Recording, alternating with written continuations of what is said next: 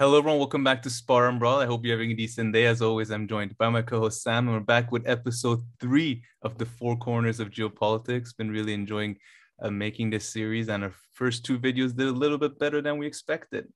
So really happy with that. We have too many stories. We really cover all 4 corners of geopolitics this time, so I'm not going to list them. But here are just some quick ones, and you can find timestamps down below. I'll try to be a little bit more specific with what each story is about, so you can just jump from one story to another. And please like and subscribe, of course. But here are just a few of them. We're going to talk about this America summit. Sam has some inputs on it and other issues, conflicts related to it. Katie Halper had 2 guests, and I picked up on quite a few interesting things that they said that I would like to share. Ongoing relationship between India, China, and Russia. A bit too much here for me to elaborate quickly. Afghanistan, you can imagine where the story is going to go. And then there's also some more tension in the Middle East between Iran, Israel, and Turkey that we're going to discuss. But there's plenty more here. I just gave a very quick overview. So make sure to check out timestamps in the description box and the comments as well. But all right, Sam, if all is good with you, how about you get us started with the first story? Sure. We have a good couple of articles, I would say, about Biden, Saudi thing, and Afghanistan. So, worth sticking around probably. But yeah, let's, shall we start with the Summit of Americas? Yeah. Yeah, shall we? So the expectations, shall we say, for Summit of America were low. Already there were people in mainstream writing an article that this is going to be like, is Biden even going to be allowed to speak? Is that like wise? Is that so? The major controversy first came about when Biden refused to invite the Venezuelan, Cuban, and what's the other country? I forget. Yes. I want to say Bolivian, but it wasn't. I think it was Honduras. It wasn't Nicaragua. I think a bunch of them didn't come either. But yeah, the 3 that they did in the one. Yeah, Cuba, Venezuela, and somewhere else he didn't invite because we'll get to but because he has a principled position against dictators, right? Yeah. So right, the key is the thing is you only visit dictators. I don't want to. But them coming to your house is different, It's like going to someone's house. That's such a good point. Fucking hell. He should have gone with that. I often come up with good things for their press. I genuinely get that though. I'm like, No, that doesn't make any sense. It does though. It does. Like, they invite you. There is free food involved. There is, you go to stay in a hotel, you can steal the shampoos. There is quite a lot of, but if you invite them to your house, you should have gone with that instead of a principled position. Principled. I don't even know how they say those things. Like how the words come out of their mouth. Like their body should fight back. Come out of Biden's mouth. I know, but like the spokesperson, whoever said it. Yeah, it's like. But then again, then a couple of other. So when he did that, then most importantly, but I also think 2 other presidents, although I think one of them said, I'm sick, I can't come. But the Mexico president was quite open about the fact that he doesn't appreciate. So he sent a lower level sort of, I don't know, like he sent his cousin or something, just, you go, I'm not good, So they kind of, what do you say? How do you say, what was it? They shied away from the event or whatever. And then the event happened. Another important thing was that Guaido, even though apparently Biden was supposed to like have talks with him, or I'll talk about it later. Yeah, he wasn't allowed. He wasn't invited either. Neither was Maduro nor good. That's in my view, that is such a good, like sort of not an analogy, but that's microgasm of what's going on with the Biden administration. And like you can see it with AOC and stuff as well. Like this idea that we don't want to be too Maduro. Oh no, guys. Yeah. They're just they're these insecure little shits that just respond to criticisms by just we're not going to do anything. So it's so funny that neither Guaido nor Maduro were invited, I think. But I Yeah, don't know. I mean, I think with the Guaido one, they're like, yeah, this is not working, even for them. So now they're stuck. Since we are on Guaido, did you see the video on Jimmy Dore and other stuff? Yeah, I didn't look into it too much to see exactly what it was, exactly who was there or why he went there, or like, was it just a random restaurant or what? It Did you look seemed to into it a be. bit more? Yeah, but the thing is, he was attacked. And apparently, as soon as he leaves the house, people just, oh, fucking, tomatoes and eggs flying. It's become a cartoon. But at the same time, I mean, it's famous that Chavistas were, I mean, I had lots of friends from Venezuela who would say Chavistas are almost like operate as semi-gang operations. So it could have been orchestrated. But yeah, apparently, as soon as he leaves this out, which is, but again, when you get into politics, when you try to do a coup Yeah, and you fail, you have it coming, motherfucker. yeah, a It's so half-ass funny. coup, and you're in no position to do a coup. And You don't have if I'm not, anything with it. You don't have what it takes to to do apparently, a if I'm not coup. mistaken, he was part of a right-wing militia when he was younger or something. So he's not exactly a paragon of democracy, I suppose. Yeah, no, that's for sure. But I mean, I think if you're gonna do the coup, you want to make sure you have the army, right? Like, I mean, without army or military, I don't know how you do a coup, but maybe there's a Well, way. he had six. He had six operators from Florida. So fuck One you. of them brought their dog too. Pitbull. He has a pitbull, and it's not trained well. I tell you. Kept outside. It's about the owner. It's about the owner. But yeah. So, but apparently it went better than Biden didn't do a whole Jimmy Kimmel sort of start talking about biracial couples back in the days, how many adverts with soaps you had that there was a Mexican dude was washing his, he didn't do any of that. So, Politico came out with a very positive headline. Biden ducks summit debacle, Los Angeles. So that's when like the positive headlines is that nothing, he didn't piss his pants. There was no, racist comments. None of that.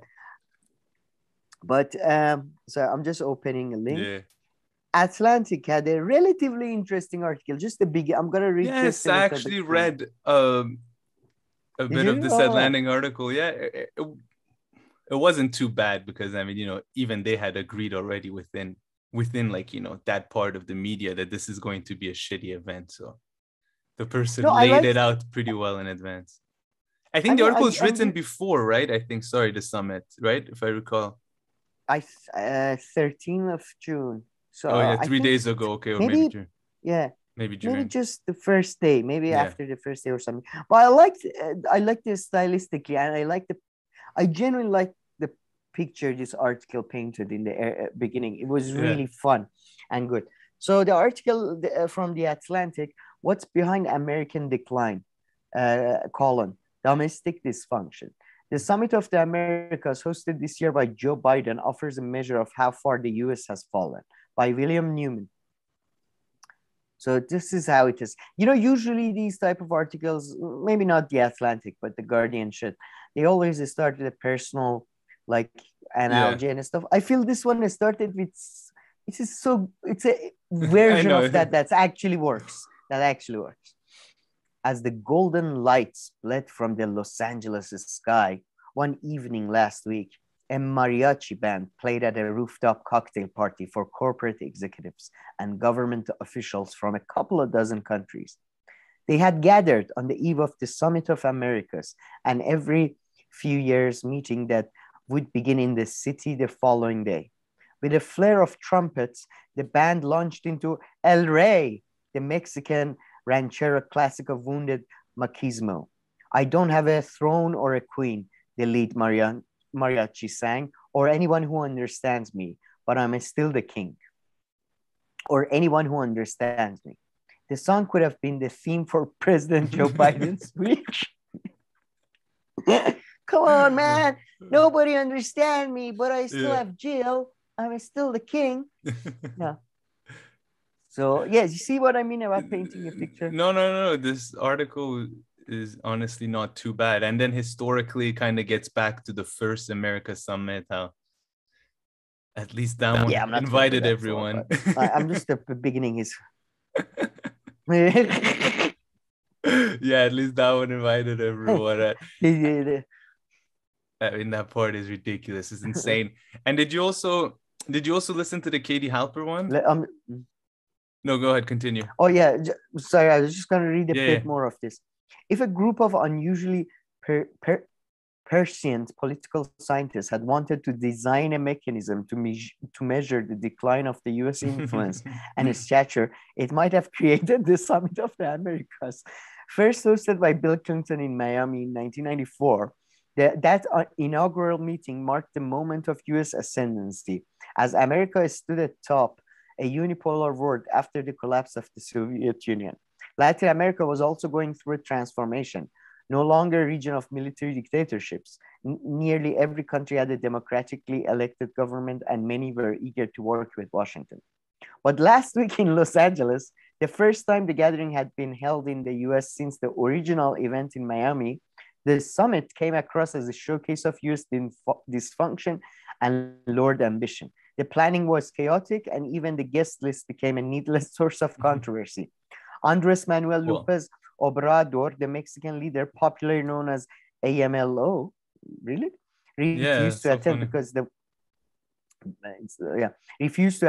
the White House did not invite the dictator president of Cuba, Nicaragua, and Venezuela. So it was Nicaragua. Yeah. Dictator president. I love how they. I got stuck on that too, but I think like this is like the compromise the writer reached. Yeah, that's... with the editor. They're like, okay, presidents, we can't just say president. Okay, can't just say dictator. How about dictator president? Okay, fine. Mom / sister.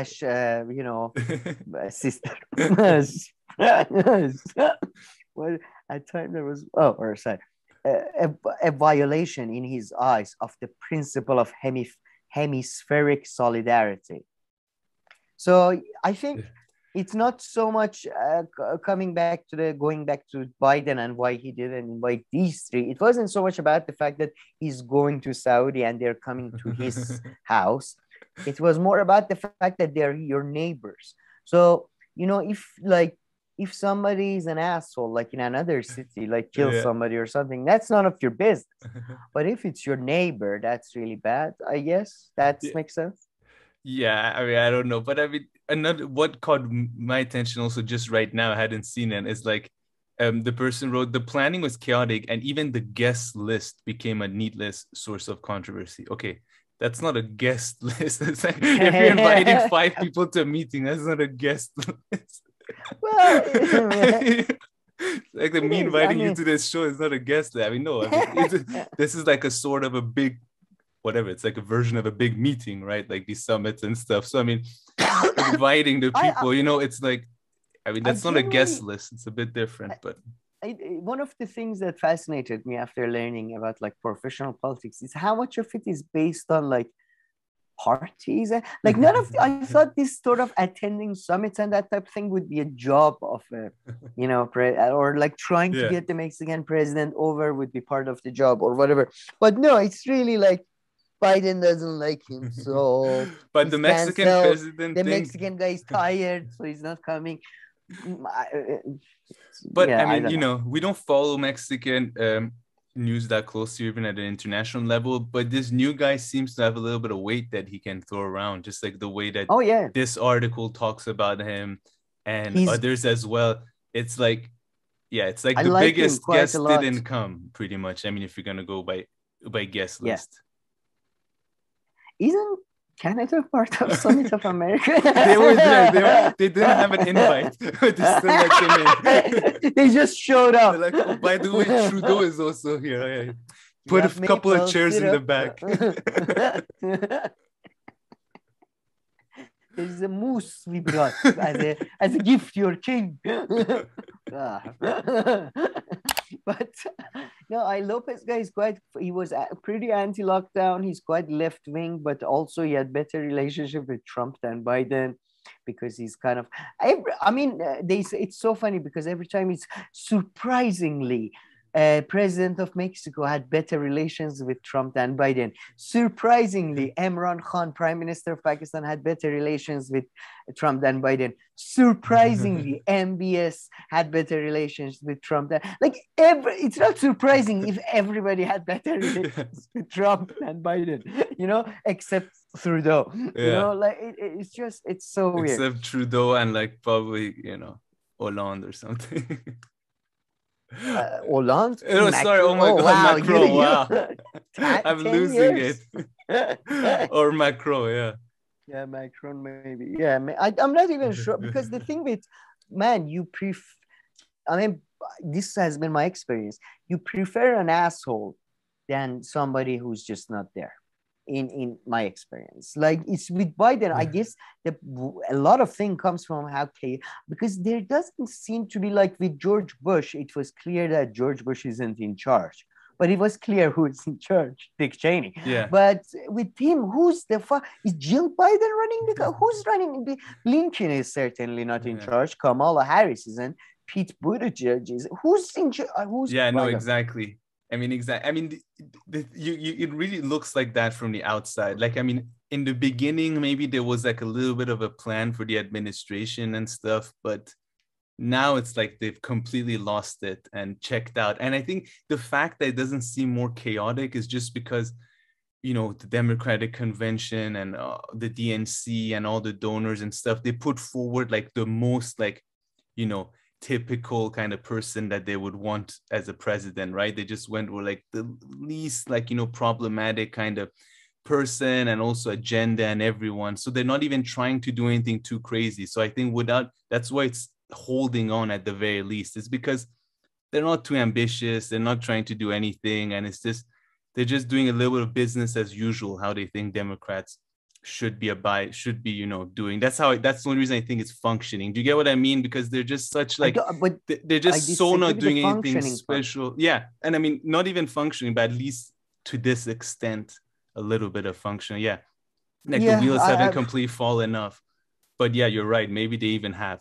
And I think the only thing that's holding them together is just that, they're doing the typical kind of very Democrat stuff. So there's probably already a system in place. Yeah, across everywhere that just helps it move forward. Yeah, I don't think a presidency has ever felt being put down by morphine. That's how it feels. You're in a car that is everything surrounding, there's an earthquake, everything is falling around you, and there's an old man telling you, calm down. Calm down. It's okay. No, but honestly, okay. I think once that domestic agenda was over, they could have they could have just held elections and got a next president, because I think that's as far as they went. They were we're gonna do this. Yeah, guys, we haven't planned very much further than anybody any suggestion? What should we do now? We still have 2 years, god damn. Oh my god. Really? No, it's been longer. No way. What years? No, stop. Okay, if you round it up, and if the last 6 months nobody wants you to do anything anyways. That's we just have a year to go, Joe. It's so weird. And then I don't know if you had anything else. I just wanted to touch on one or two things from the Katie Halper interview. So Katie Halper had two people there, and they spoke about the summit, and they spoke a lot about Haiti as well. Yeah, so a few interesting things that I picked up. One is the simplest one about why identity politics is not the solution to everything, is that one of the guests, the female one, pointed out, she was her. Yeah, she was it's such a shame. So however you want to put it, but she's you can see Black people are the face of the US empire now. So a lot of them, right? Including female Black people. Because I believe the lady who came out about the America Summit, and she's the one who answered about the whole principle and everything. Don't you know Karim Abdul-Jabbar has been set as the new White House since Jen Psaki has gone? Karim Abdul-Jabbar, by the way, doing much better as a, what was he, basketball player or Yeah, I think so. karate? Yeah, basketball. Didn't he play in a movie with Bruce Lee, I think? But Yeah, yeah, he did in the she's Dragon movie, I not. think. Yeah, she's not as good with the press secretary job as a sports. But yeah, no, But yeah, yeah, that she's was the new like a person. good point. You just like a good example she had there to point out that, just putting in it that someone else can turn, just putting like, a She's of black Haitian female origins. will not solve the problem, will not solve any problems really. And then, yeah, and when they talked about Haiti and stuff, I mean, they The pretty much, history of Haiti yeah, the was history of fantastic. Haiti was fascinating. And right now, I mean, they made it seem like, there is no government pretty much in Haiti right now. I mean, it's still just being run by the US. And then the last thing was this pretty funny academic thing. Apparently, like, so the New York Times did this like pretty good, what they were saying, like I expose in missed that. Haiti. Yeah, and then they were like, but a bunch of professors were pissed off because their work went referenced properly and stuff. And these guys were like, come on, now there's so much more you can put with the data that they put out and all that. Well, But no, but was academics it? are so concerned with their reference, with the way they reference and everything. That's their Yeah, life. That's how they get. that's their bread and butter. Yeah, that's how they move forward. So That's I how they mean, justify their yeah. bullshit, right? So Yeah. I do think No. they take bibliography too far, even at Yeah. like Wait. the bachelor level. Honestly, if you ask me, they just take it way too far It's sometimes. the only way you can really objectively measure if somebody is steady, I guess, Yeah. unless you really want to read every fucking essay of a fucking undergrad. Yeah. But I would, my, excuse me, I would say, did you get what was their problem? Was it their work was not cited in Yeah. appropriate places? Was it misquoted? What was the issue? Not cited apparently, I think, because I didn't Oh, look at, not but cited? not All right, cited that was it then. properly. No, not that quotes were taken and stuff, but apparently No. they had done this work somewhere else or something, and they weren't referenced properly. I mean, this wasn't an academic work by them, so they didn't have to Yeah, it's New follow the York. same guidelines. So they put the referencing and all that, and they were saying like, look, instead of being mad at the New York Times, the New York Times has now made available a bunch of data and archives that people can go study from. That was their own take. It just reminded me that, I feel like it's taken too far, but at the same time, I understand that it's everything, your number of citations, and just think about it. You're like, damn, if New York Times had cited me, maybe this would have sealed that tenure job, but it didn't. I don't know. I'm just thinking for them. Yes, but yeah, it is a bit petty though, but sure.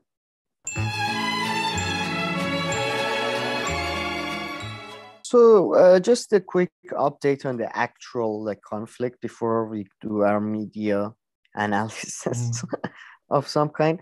So first of all, there seems to be that at least the war is going in the Russia's favor, it seems, and it's sinking into the even Western media at this point. Yep. It seems they're gonna take over the large parts of the Luhansk region and take that. There is a city that everybody's fighting over now. Mm-hmm. Sorry, I'm just checking. Yeah, so, yeah, Severodonetsk will decide Ukraine's future. That's an article by Vladislav Davidson. Is a Russian-American writer, the chief editor of the Odessa Review, and Iran resident fellow at the Atlantic Council. Oh, apologies. So more than 100 days on, the fate of Russia's campaign to capture the entirety of the Luhansk region still hangs in balance.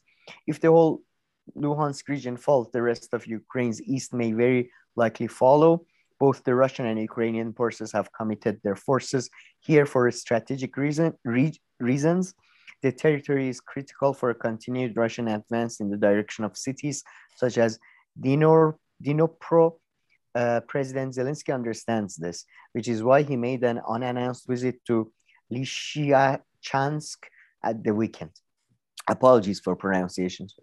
The last, this is like the last uncontested town in the region is still controlled by Zelensky's forces. This is from Unheard.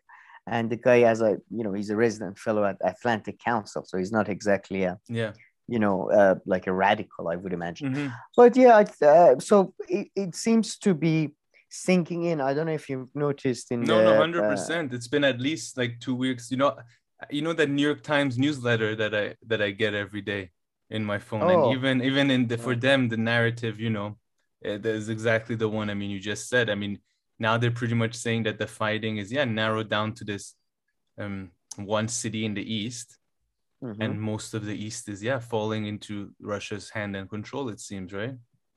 Yes, yes, that's and apparently, yeah, basically, like if they take this city, and apparently right now they've taken most of it, and now there's again like a factory. I don't know what's going on in Ukraine and Russia. Why the wars all like there is one factory Yeah. left, guys. We take this factory, like No, it's a chemical plant apparently now or it's a something. They're chemical like plant. all like Like under a chemical plant. Yeah, I don't understand. what is going like every other war is like the presidential palace or the municipality or the mayoral office. Like in this war it's like, yeah, we take over the bicycle factory, guys. The bicycle go.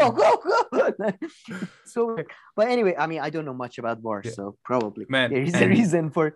But I like to point out before getting to my last bit, I like to point out the best probably publication in the world, the most the most prestigious, the most trustworthy, I would say. I don't know if you agree with me. The one that is the light in the darkness that, you know, uh, democracy is dying in. Washington Post, they are oh still my, fucking holding out. oh They and are holding out. Listen, I'm not going to read the article, to be honest, because bullshit, but that's the title. Just listen to the title. In Ukraine, by David Ignatius, by the way, who I'm not sure who is. David Ignatius. In Ukraine, is the balance tipping in Moscow's favor? Not yet. Not yet. Washington Post is still publishing, continues to publish self-help material for the man, liberal panic, people who are panicked out there. honestly, like, sorry, I didn't mean to cut you off. Continue reading and then. No, no. Oh, like honestly, like Washington Post, like, I mean, before, I was in the kind that, I look for articles. I mean, I said New York Times and Washington Post, produce so many articles that some of them are good, you give them a read. But after this last like thing that's happened, then I can't even look at Washington Post like directly in the eyes. I'm like, really? No, this is like lost like all faith. Like which bit? Which one? The Felicia Sonmez, yeah, Taylor just the whole Lawrence, thing. Yeah. Amber Heard. No, Taylor Lawrence really like doubling down and stuff. Like literally, like Taylor Lawrence has put me off from even, reading like a they might have a good article or something there. I mean, I just can't even look at them in the eyes anymore. I mean, just such shit show. Yes. I mean, you expect a little bit more integrity or something. You see, like you go to a doctor's office, there's a Washington Post on the thing, you just put another magazine on top. Like, I can't look at you. Oh, I mean, I'm sorry. Do big companies bidding and all that. That is fine. When it comes down to just defending this lady over nothing and like she's like, stabbing them back, I just don't even get it. Just lost all respect. Yeah, I know. At least defend Bezos. Please have some self-respect, But sorry, and now I don't know if you've noticed it's a starting. Jimmy Dore, I think, covered this. Some other people may have that. It's a starting to blame game is a starting. Biden is Zelensky. I remember, man. I remember back in the days. It was 1982, and I told Zelensky, the Soviets are coming for you. And then he told me, I'm not Zelensky.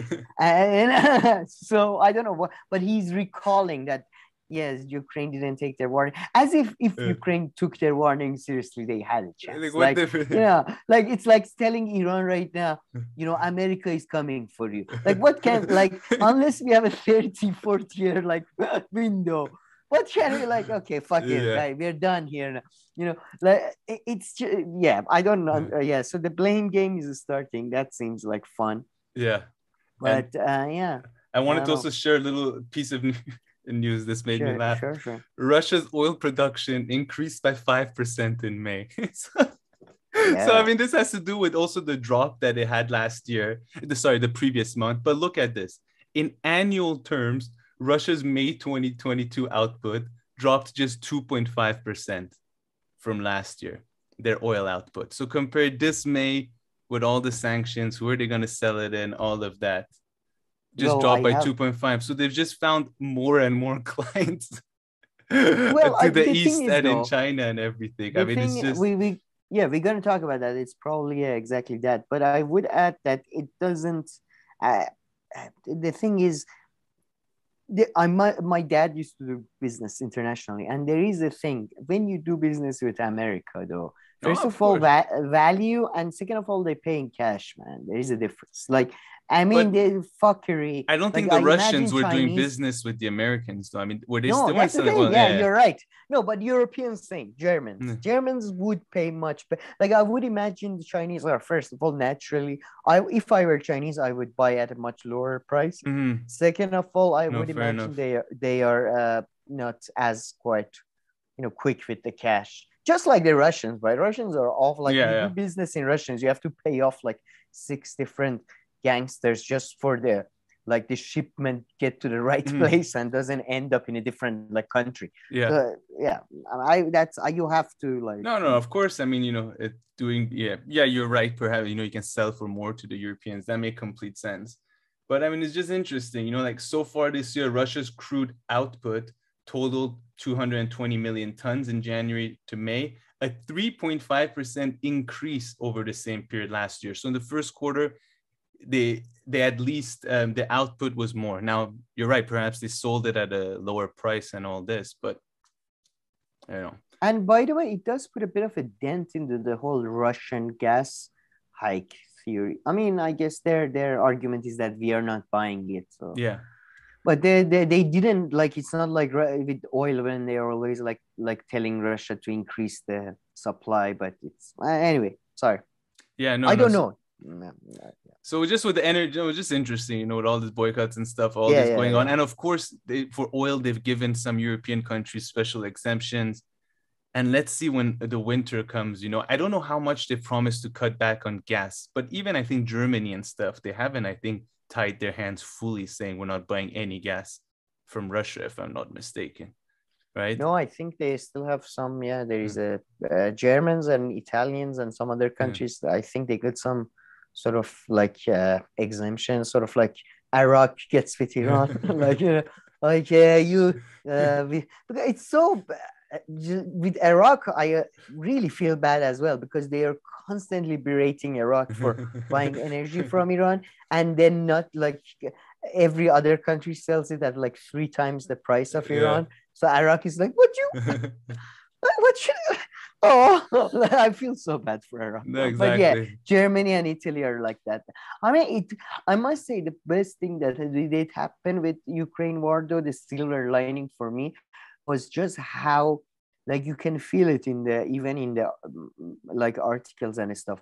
Like I do genuinely feel nobody even like takes Europe is gone as a serious, like nobody is taking them seriously anymore. Britain maybe a bit, but even not, sadly not that. But Europe is just literally now been reduced to like Iraq level in terms of political influence. Exactly, political influence, because they still have money and they can Independence. put all their money together and throw it around and be a big market and all that.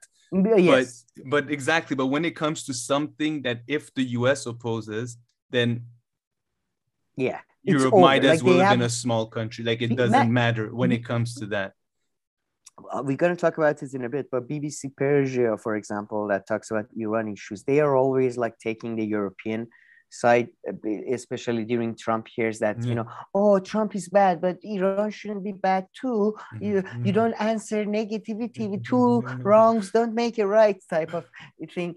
Always. And now, even when now you have Europeans doing the same sort of thing, that we suggest America and Iran both come back to the we are both being bad boys, and then even BBC Persia is like, yeah, Europe said that and nobody cared. Let's move on. Let's talk about real. Like nobody cares anymore. Like fuck off. Like I'm so happy about that because I hate it. Like those people I hate more than I prefer being an asshole, but this.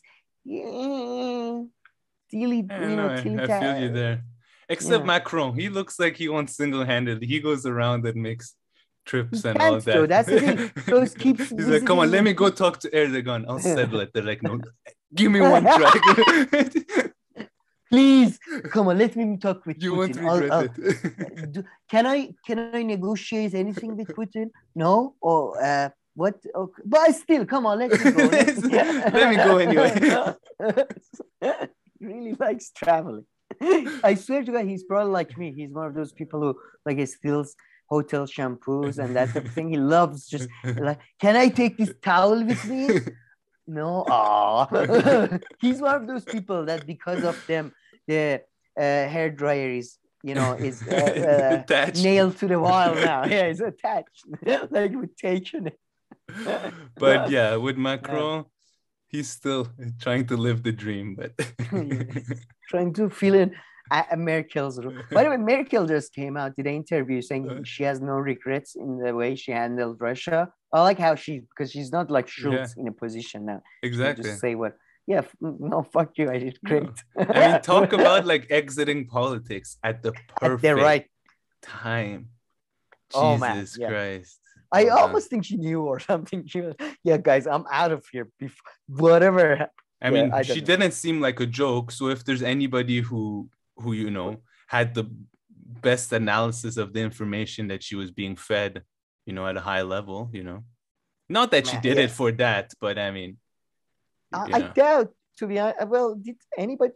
I doubt Putin knew then, even, but whatever. No, you're right. But I'm like, if there was somebody who did put a little bit together, but I don't think exactly. No, her country. I mean, I would imagine like German spy operations and would be focused on Russia naturally. So, yeah, but she left at the right time. Like Schultz. So, I mean, it's so funny that as soon as you think left just made some progress, it turned the win turns into the biggest like. So they're gonna get fucked, and then in the next election, it's all like they're gonna be out for another 20 years again. Like it's just like Anyways. All right, Sam, let's pivot to the Middle East. And I believe we're going to start again with Joe Biden's trip to Saudi and Israel. This is like one of those funny trips because it happened yet, but it's like we're all accompanying Joe Biden, helping him make his way there. Plan. You often talk about after the visit, but here it seems like all the interesting stuff coming before. After, it's probably going to be like, Biden got there. They didn't. They spoke. Nothing happened. He left. I mean, I would imagine, considering how much its reporting says that the Arab countries are upset about him, sort of, I guess, being dismissive towards them, it could lead to something. But at the same time, I genuinely, like, people talk about these things, like, this is part of justifying, so I guess, their job and stuff, journalists and other people, to be honest, commentators like us, maybe. Presidents don't really, I mean, especially with Biden, you can tell presidents don't matter. And with Trump, even though there is so much made of his close relation with MBS, even the left talks about his close relationship with MBS a lot. The reality is, during his time, you already, like, the point where the relationship truly changed was the Aramco attacks. Mm-hmm. Aramco was attacked. Trump did do nothing. He didn't do shit.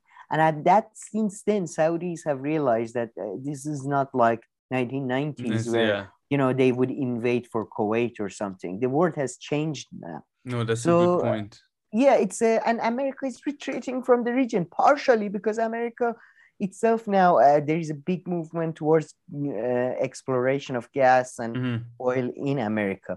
So the relationship is changing. It's nothing to do with, this president or that president. No, I agree with you. And I mean, with Joe Biden, I mean, we wouldn't get into a story, but I was thinking the other day, like, if you made a list of the top 10, 20 most influential public figures, not public as in like working for the government in the US, I don't know if Biden would crack that top 10. So forget about the billionaires and all that. If you just look at people who work for government, like, would he make the top 10 most influential people right now? There, he's not even in top 100. He's not there. That's true. Right now. But I mean, he like recently he's just been nothing. I mean, Yeah, and I would add, it's not just about him again. Position of president doesn't have that much power. It's but like him it's pretty much a ceremonial power. Because he can't even do the ceremonial stuff, like Obama at least was out there in your face. Now, whether it meant anything or not, that's a different question. Yeah, he can't even do the ceremony. Can't go on Jimmy Kimmel and have a fucking conversation. Yeah, so it's apparently now confirmed, because there was a couple of times that they were reporting, but they said we don't know. No, it's not that. No. Principled position on democracy. Principled position on democracy. But now it's confirmed. The Guardian came out with a really, really harsh article, like betrayal, critics condemn Biden's plan to visit Saudi Arabia. Trip comes after Biden labeled the kingdom a pariah, as questions also emerge over president's trip to Israel. Joe Biden will visit Israel, the occupied West Bank, and Saudi Arabia next month. So he's doing a Bandaid sort of takeoff situation, like, oh, fuck it, let's get it over. Occupied territories, illegals, and the White House said on Tuesday the announcement immediately put the administration on a defensive, given the president's previous stance that Saudi Arabia's regime was a pariah because of the murder of Jamal Khashoggi and other human rights abuses. Stop it. Did they write it that way? Hold on. Let me look at the article. Wow. Other human rights abuses. Jamal Khashoggi. And I want to do I don't know if it's the right place, but I want to say that about the left as well. Abby Martin did a great. Abby Martin went at the Summit of America. Yeah, I don't know what it was, but anyway, she confronted Anthony Blinken, and again, she also said Saudis are responsible for the murder of Jamal Khashoggi, Israelis for the murder of Shireen. I forget her family name, the Palestinian American or Lebanese American reporter, and the Yemeni civil war. I'm sorry, these three situations are not equivalent. Stop bringing murder of Jamal Khashoggi up with the reporter who was in an actual war zone. She wasn't somebody who was working for Washington Post writing commentaries. And as we are told by all Washington Post journalists, it's a congeal place to work. It's a very congeal place to work. So no, Jamal Khashoggi's murder is not equivalent to a murder of a reporter working in a war zone being pretty much murdered on purpose by a sniper. I mean, Jamal Khashoggi was murdered on purpose too, but different circumstances. And neither of these situations, frankly, are comparable to what's going on in Yemen. It's 100%. Or everything else that the Saudi regime had done. Everything. Yeah. Everything else, I'm referring to these other human rights. Other part, far more crucial. Yeah. Like beheading. I don't know, beheading. Apparently now they're banning toys that are rainbow colored. Did you hear that? They're banning rainbow colored toys because of LGBT. That's not equivalent to that either, but Jesus Christ, stop saying Jamal Khashoggi and Jamal Khashoggi and Yemeni. These are not. It's like me saying, Nazis, awful people. They did the Holocaust. Yeah. Also, they issued fines really excessively. They really exactly. And I mean, what they're talking about. The defense I'm going to give is not for this article, because this is totally different. This is an article, so it makes no sense. Abby Martin, fine. You're with Blinken, you know that the Khashoggi one is like something that people get, it sparks something. Tactically and strategically fine. But I don't think this Guardian article, the first paragraph, has anything to do with strategy or doing what is best for getting a reaction out of attention. Yeah, right. That has nothing to do with that. And this is even worse. At least she named the other ones. They're just like the murder of Khashoggi. Unless they're saying given President the regime was a pariah, unless the Guardian comes and say, no, we're just saying pariah because the US finds them a pariah because of this, but we know that's not their defense. That's not a bad argument, considering that they did put the pariah in quotes. So when you do put it in quotes, it means they But the said Atlantic wrote the same way. They just put it between M dashes and other human abuses, the article we read the other day. Yeah, I mean, it's absolutely preposterous putting that on the same level. But yeah, continue. Yeah. Listen to one Saudi human rights campaigner called Biden's decision to meet the Crown Prince Mohammed bin Salman a betrayal. Well, why? I wouldn't call it. I mean, that's the thing. Like when he called King Salman himself, was that not a betrayal? I mean, I guess you could say that was a conversation between two pretty much senile old men, but it's still like. No, but why would you have such an why would you have such you do know Biden is the president of the United States of America, right? He's not like some human rights activist like in the middle of some random street that you found and you're disappointed with their behavior. Frankly, I mean, this is what. Why would you be disappointed? What was your expectation? I would argue that your expectation was, didn't match reality, if you ask me. I mean, I am surprised it took him so long. I must say, and again, he's, as you say, even let's put aside the fact that, American presidents are corrupt.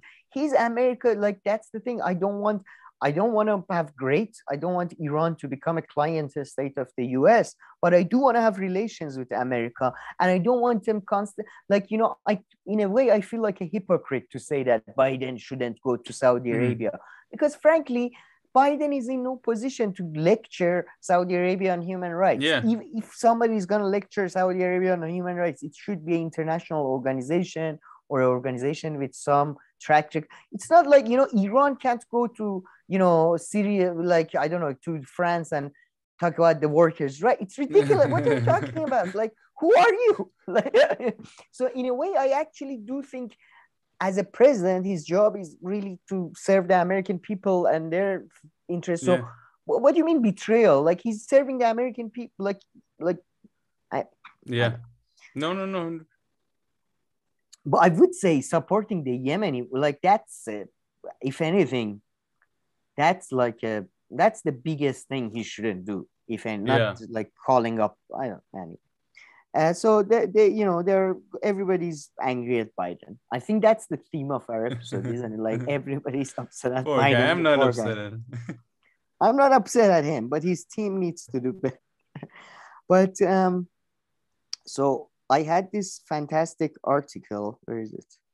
Lined up. Oh fuck! What? Oh, sorry. No worries. No, it doesn't. It opened before, but now it's not opening. It's put behind the paywall now. Jesus, it was so good. Who was it by? By Tom Nichols. No, okay, I'm just by who? The Atlantic or the Atlantic? Yeah. You're reading so many Atlantic articles.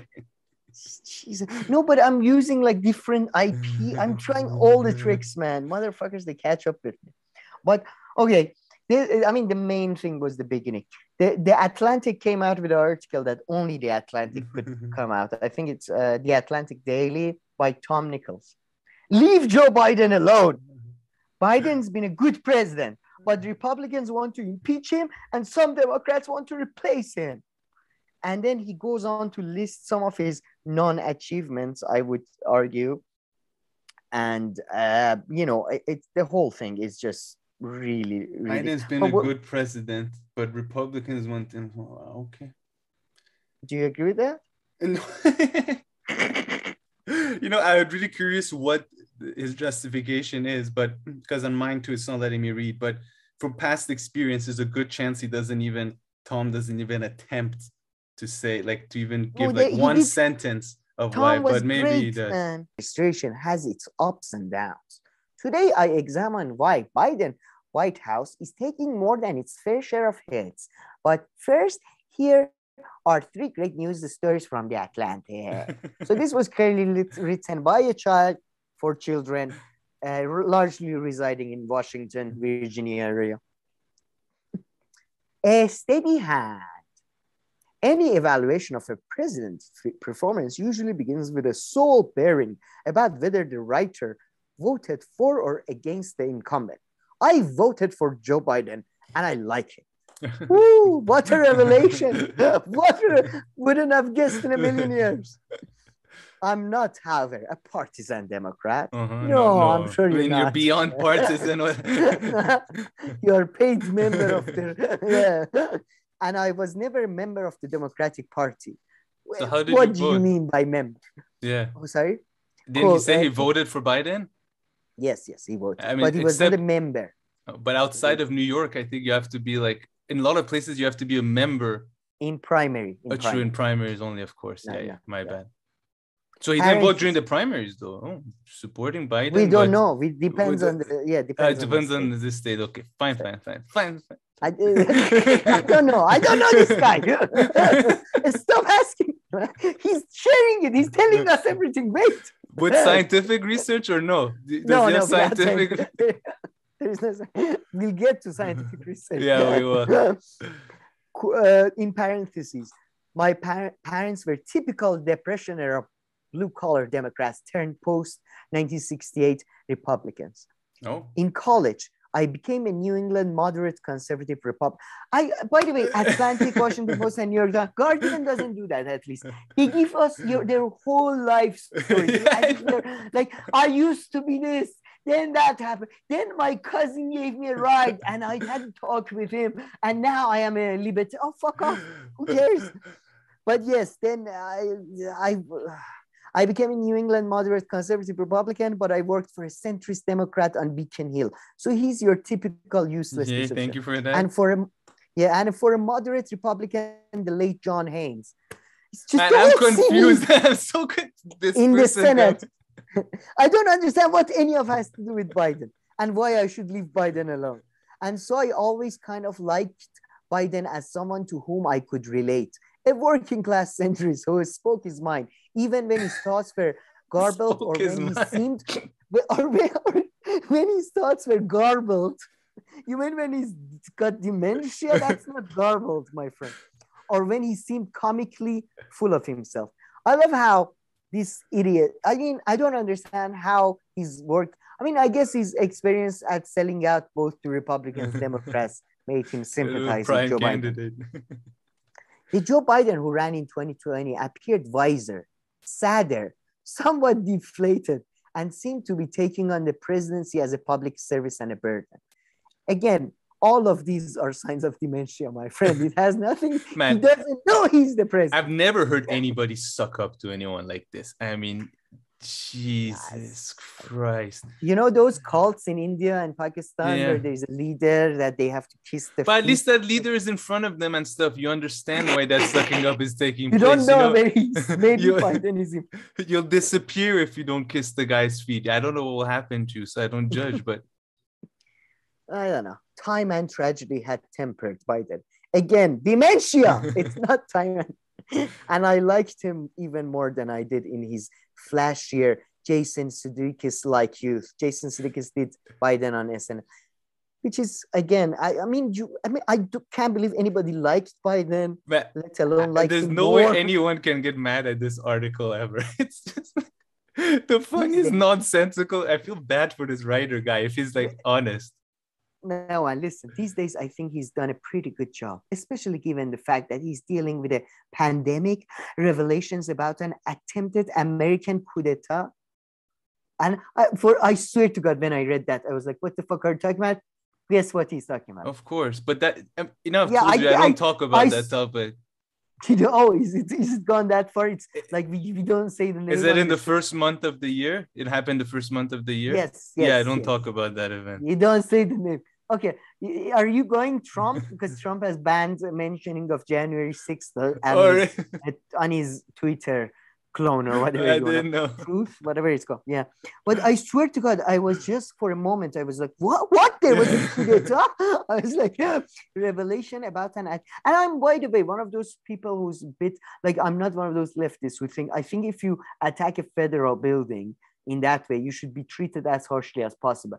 But it wasn't a coup d'etat. That's different. As long as you but that's different. Yeah, exactly. Yeah. Making it seem like it's much more than what it was. That's the part that's the bullshit. But then, look, after he's dealing with a pandemic, okay, that's half true. Revelation about attempted American coup d'etat, that's kind of bullshit. and an economic slowdown over which he had no control. He had no control. He was just American president. So I thought he's done good then. What has he done then? I mean, look, I think American presidents are puppets, but these are the people who are. This is the most important position in the free world. He's a leader of the free world. But leave him alone. Oh, and by the way, Colin, he's also managed, in parentheses, so far to head off World War III and a possible nuclear conflict. How? Wow. Has he? Yeah. I feel like he's fueled it, hasn't he? I think we live in she lives in the upside world now, or we live in the upside. Tom, it's a he. So I don't know what's going on, but we are not clearly seeing the same. Yeah, I know. I don't even know what to say. Like, I don't have anything to say to this person. we seem to, or you specifically, he's saying, you seem to forget that this is a job one for every American president. But while we are griping about the gas prices over which Biden has also no control, what was his point then? What was the point of Biden if he has no control over gas prices? Or what is the point of a president? Can't you please explain to me? Sorry, I forgot. Just heading off a nuclear war. That's the only thing they have, which is he's doing greatly at. Well done with and that. How did he stop it? The Russians are replaying the Eastern Front against 40 million Ukrainians and also threatening NATO. By the way, I mean, you're such an idiot. If the Russians are replaying the Eastern Front, that means they're fighting the fucking Nazis. So you're in that analogy, you become like, it's true. It's been reassuring to have a steady hand in charge of our foreign policy. A steady hand. As we discussed earlier, everybody from Imran Khan to Bolsonaro to Mexico, like from left, right, everybody's saying we had better relations with Trump, not with Obama, with Trump. Anyway, so why can't the president catch a break? The public blames him for almost everything, and his approval rating are cratering. What's going on here? Forget about the Republicans, controlled by their wackiest member. I would say the fringe, but they are now the base. Oh my God, I'm sure Republicans reading this went, he's calling our base fringe. Our heart is broken. They have fallen into a vortex of nihilism and desperation. I know, fuck you know. You are the nihilist, actually. They are almost luck to win the House in 2020, but they're not sure why they want it, other than to protect themselves both from having to live among their own constituents and the slow but a steady approach of justice for GOP's involvement in January 6th. Nobody, they want it because unlike you, they know what to do with power, unlike Democrats. Man. Which you are not a partisan Democrat, clearly not a partisan Democrat. Is this an op-ed, by the way? No, it's like, I don't know, it's like less than an op-ed. It was like attached to their news. No. I mean, I was gonna say, I mean, of course, it's not a news story, and it's not even an op-ed. It's like an imaginary piece. Like, I mean, the op-ed has to at least give your opinion on like reality. But it has some really good references. As USA Today columnist Jill Lawrence pointed out this morning, the Republicans are determined to impeach Biden because they have no other play. Yeah, I mean, this morning I saw it on TV. Yeah, threw it in this article. Even if it's not what voters want. Oh my God, what do you think? If Republicans get elected, then they decide what voters want, you fucking idiot. It's what enough of their voters. It's what enough of their voters want, and it will make sufficient noise to cover their lack of plan to govern the country. Maybe Democrats once in a while should try to do what enough of their voters want. Just once, just fucking once, do something for fuck's sake. Like really, just try it. Just try. Not that I'm a big fan of Democrat policies either, but just to complain about Republicans. One might have hoped, however, and by one I mean me, that the Democrats would hold their fire and stop their whispering about what happens if Biden steps down or even dies. Okay, sorry, I didn't see that coming. Man. I didn't think it would. Or even. All right, okay. And if Biden does hold on, well, there are some prominent young Democrats who haven't decided if they're going to support him. And by young Democrats, I mean Alexandria Ocasio-Cortez. We're going to talk about tomorrow a lot. Did you see that, her? Saying that in an interview that, I don't know, right now we are busy with winning a majority, but, we're going to see what happens. Oh, God, Man, who is this article written for? I can't for the life of me. Joe, these type of articles, Chapo Trap House pointed this out with that. No, but I feel like I know what explanation you're going to give, but I feel like this won't even make that, but go ahead. My explanation is with the same with Matt Duss articles. This article less so, but Matt Duss for sure is a signal to people who would employ you. Because who reads Fair enough, man? But this one is too much of a weird suck up. Like, I mean, this is probably to get to say I'm the best in the newsroom, aren't I? I'm the most. But I mean, I feel like this would be even off-putting to people who would want to read this and hire people like this. I mean, maybe but in the room, maybe it helps with you with the in the virtue signaling. War, this is listen, don't take your virtue signaling too far. We saw what happened in Washington Post. Even in any kind of situation, just you might go overboard. You think that you're playing the game right, but you just take it too far. I mean, it's not. Yeah, this is not even virtual signaling, or that's part of it. It's such a kissing ass article, I know, as you say. It's such a. And don't take it, you take it too far sometimes. People don't like their asses being kissed that much at times. It's off-putting. There's a bit of an art to it. Biden doesn't know, but even the others who are reading, there's a little bit of an art to these things at a point. You can't be that transparent. Yeah, exactly. You should, and we're going to talk about it later, but the boys, man, even in the boys, they refer to that when the Deep is kissing ass of the Homelander and the A-Train is he's a great man, but the way you kiss his ass is just disgusting. And I would say but you're 100% right, because as you say, who is this for? Because Biden is in not charge. At least kiss the ass of Kamala Harris or Pete Buttigieg or somebody who's going to be in, you know what I mean? Who is he writing this to? I think this person genuinely likes Biden, though. I don't think he's lying. This is a genuine freak. My suspicion is that the full weight of our foreign and domestic crisis has not broken through the self-absorption and solipsism, I don't know that word, solipsism of not only our political parties, but the American public. Oh my God, are you saying the American public? This guy is a child. Oh my God, the American public is not paying attention to real issues.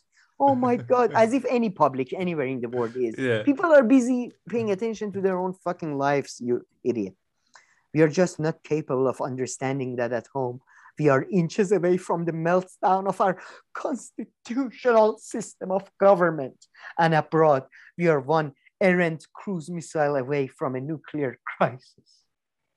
Jesus Christ. But this is all the president's fault because Joe Biden is old and talks Joe Biden. No. Wait, did you add that? Or is it... No, that was it. But I mean, he's criticized because he doesn't do anything, because his administration, his party, they haven't done anything. This is part of a more general problem in American politics, Kam. Yeah, I added the Kam. This wasn't written to you. Yeah. We have come to regard presidency as a temporary appointment to Superman and the White House as a gleaming fortress of solitude full of potential miracles. In doing so, we let ourselves off the hook for any responsibility, either for our own actions or as voters, or for any requirements to face our problems together with resilience and understanding. So again, as always, it's normal people's fault for voting for Joe Biden. I know I'm not too sure. Because they don't think presidency is being a Superman, but when the president promises them that he's gonna control that and control this, and then he I mean, even to the limited extent that he promised things, he didn't deliver. So, but this article, it's just so good. Man, that was insanely weird. Yeah, I mean, I think the article we are reading later, that's even more insane. Yeah, but yeah. I mean, But the take, man, everything, man. splitting up. Yeah. And what always amazes me is like, it doesn't always amaze me, but like, this person wrote this, and at the very least, like it's the first level of editor, right? Read it and approved Yeah. it, Sure, right? Tom. Sure, And Tom. yeah, Tom, go ahead. and it Yeah. caught no one else's attention in the editor stuff. This was just like a normal piece to write I mean, and I go think about. this type of pieces may be encouraged, though. Don't you Yeah. think? I not exactly as fucking. Yeah, I know. He went too far. He's like, they have. Okay, look, Tom. We need to have a meeting. We said we need you to kiss the ass of the president, Yeah, but I mean, can you be a bit less transparent? This is exactly, just man. like, try to focus on something he actually like did or say at least, like mention that. But yeah, I agree with you. Yeah, I mean, what can you say? But I think this type of article right now in Washington Post, New York Times, and Atlantic are encouraged because of the upcoming midterm elections and the potential alienation of the Democratic Party. Perhaps. But it's like, I mean, I don't know if you know this, but did the Atlantic do like a branding a few years ago, like a rebranding? Were they like kind of dying and become bigger again as an outlet, or were they always at this? Were they always like at this They've level? always been pretty. I don't think they were. I think Washington Post was dying and then Bezos stepped in. But no, I don't know. I don't really know enough about the Atlantics. But I know foreign policy wise, they're always the most fun to read, to be honest. Like consistency providing like nonsensical take, at least since the Rock War, from what I Seriously, recall. it's insane. Wow, no, seriously. Yeah, for sure. Insane. Yeah, I know. I mean, they're No, kind of you have cable to. news level. Like they're like a Yeah, cable news level written, yeah, but better. Like, yeah, it's slightly more crazy, but with references. So both more like they have concrete examples, but they have crazier conclusions. And I have to applaud, like, since at least 2001, so more than 20 years, they've been providing, complete nonsensical like At takes the on very foreign least. policy. Man, that was insane.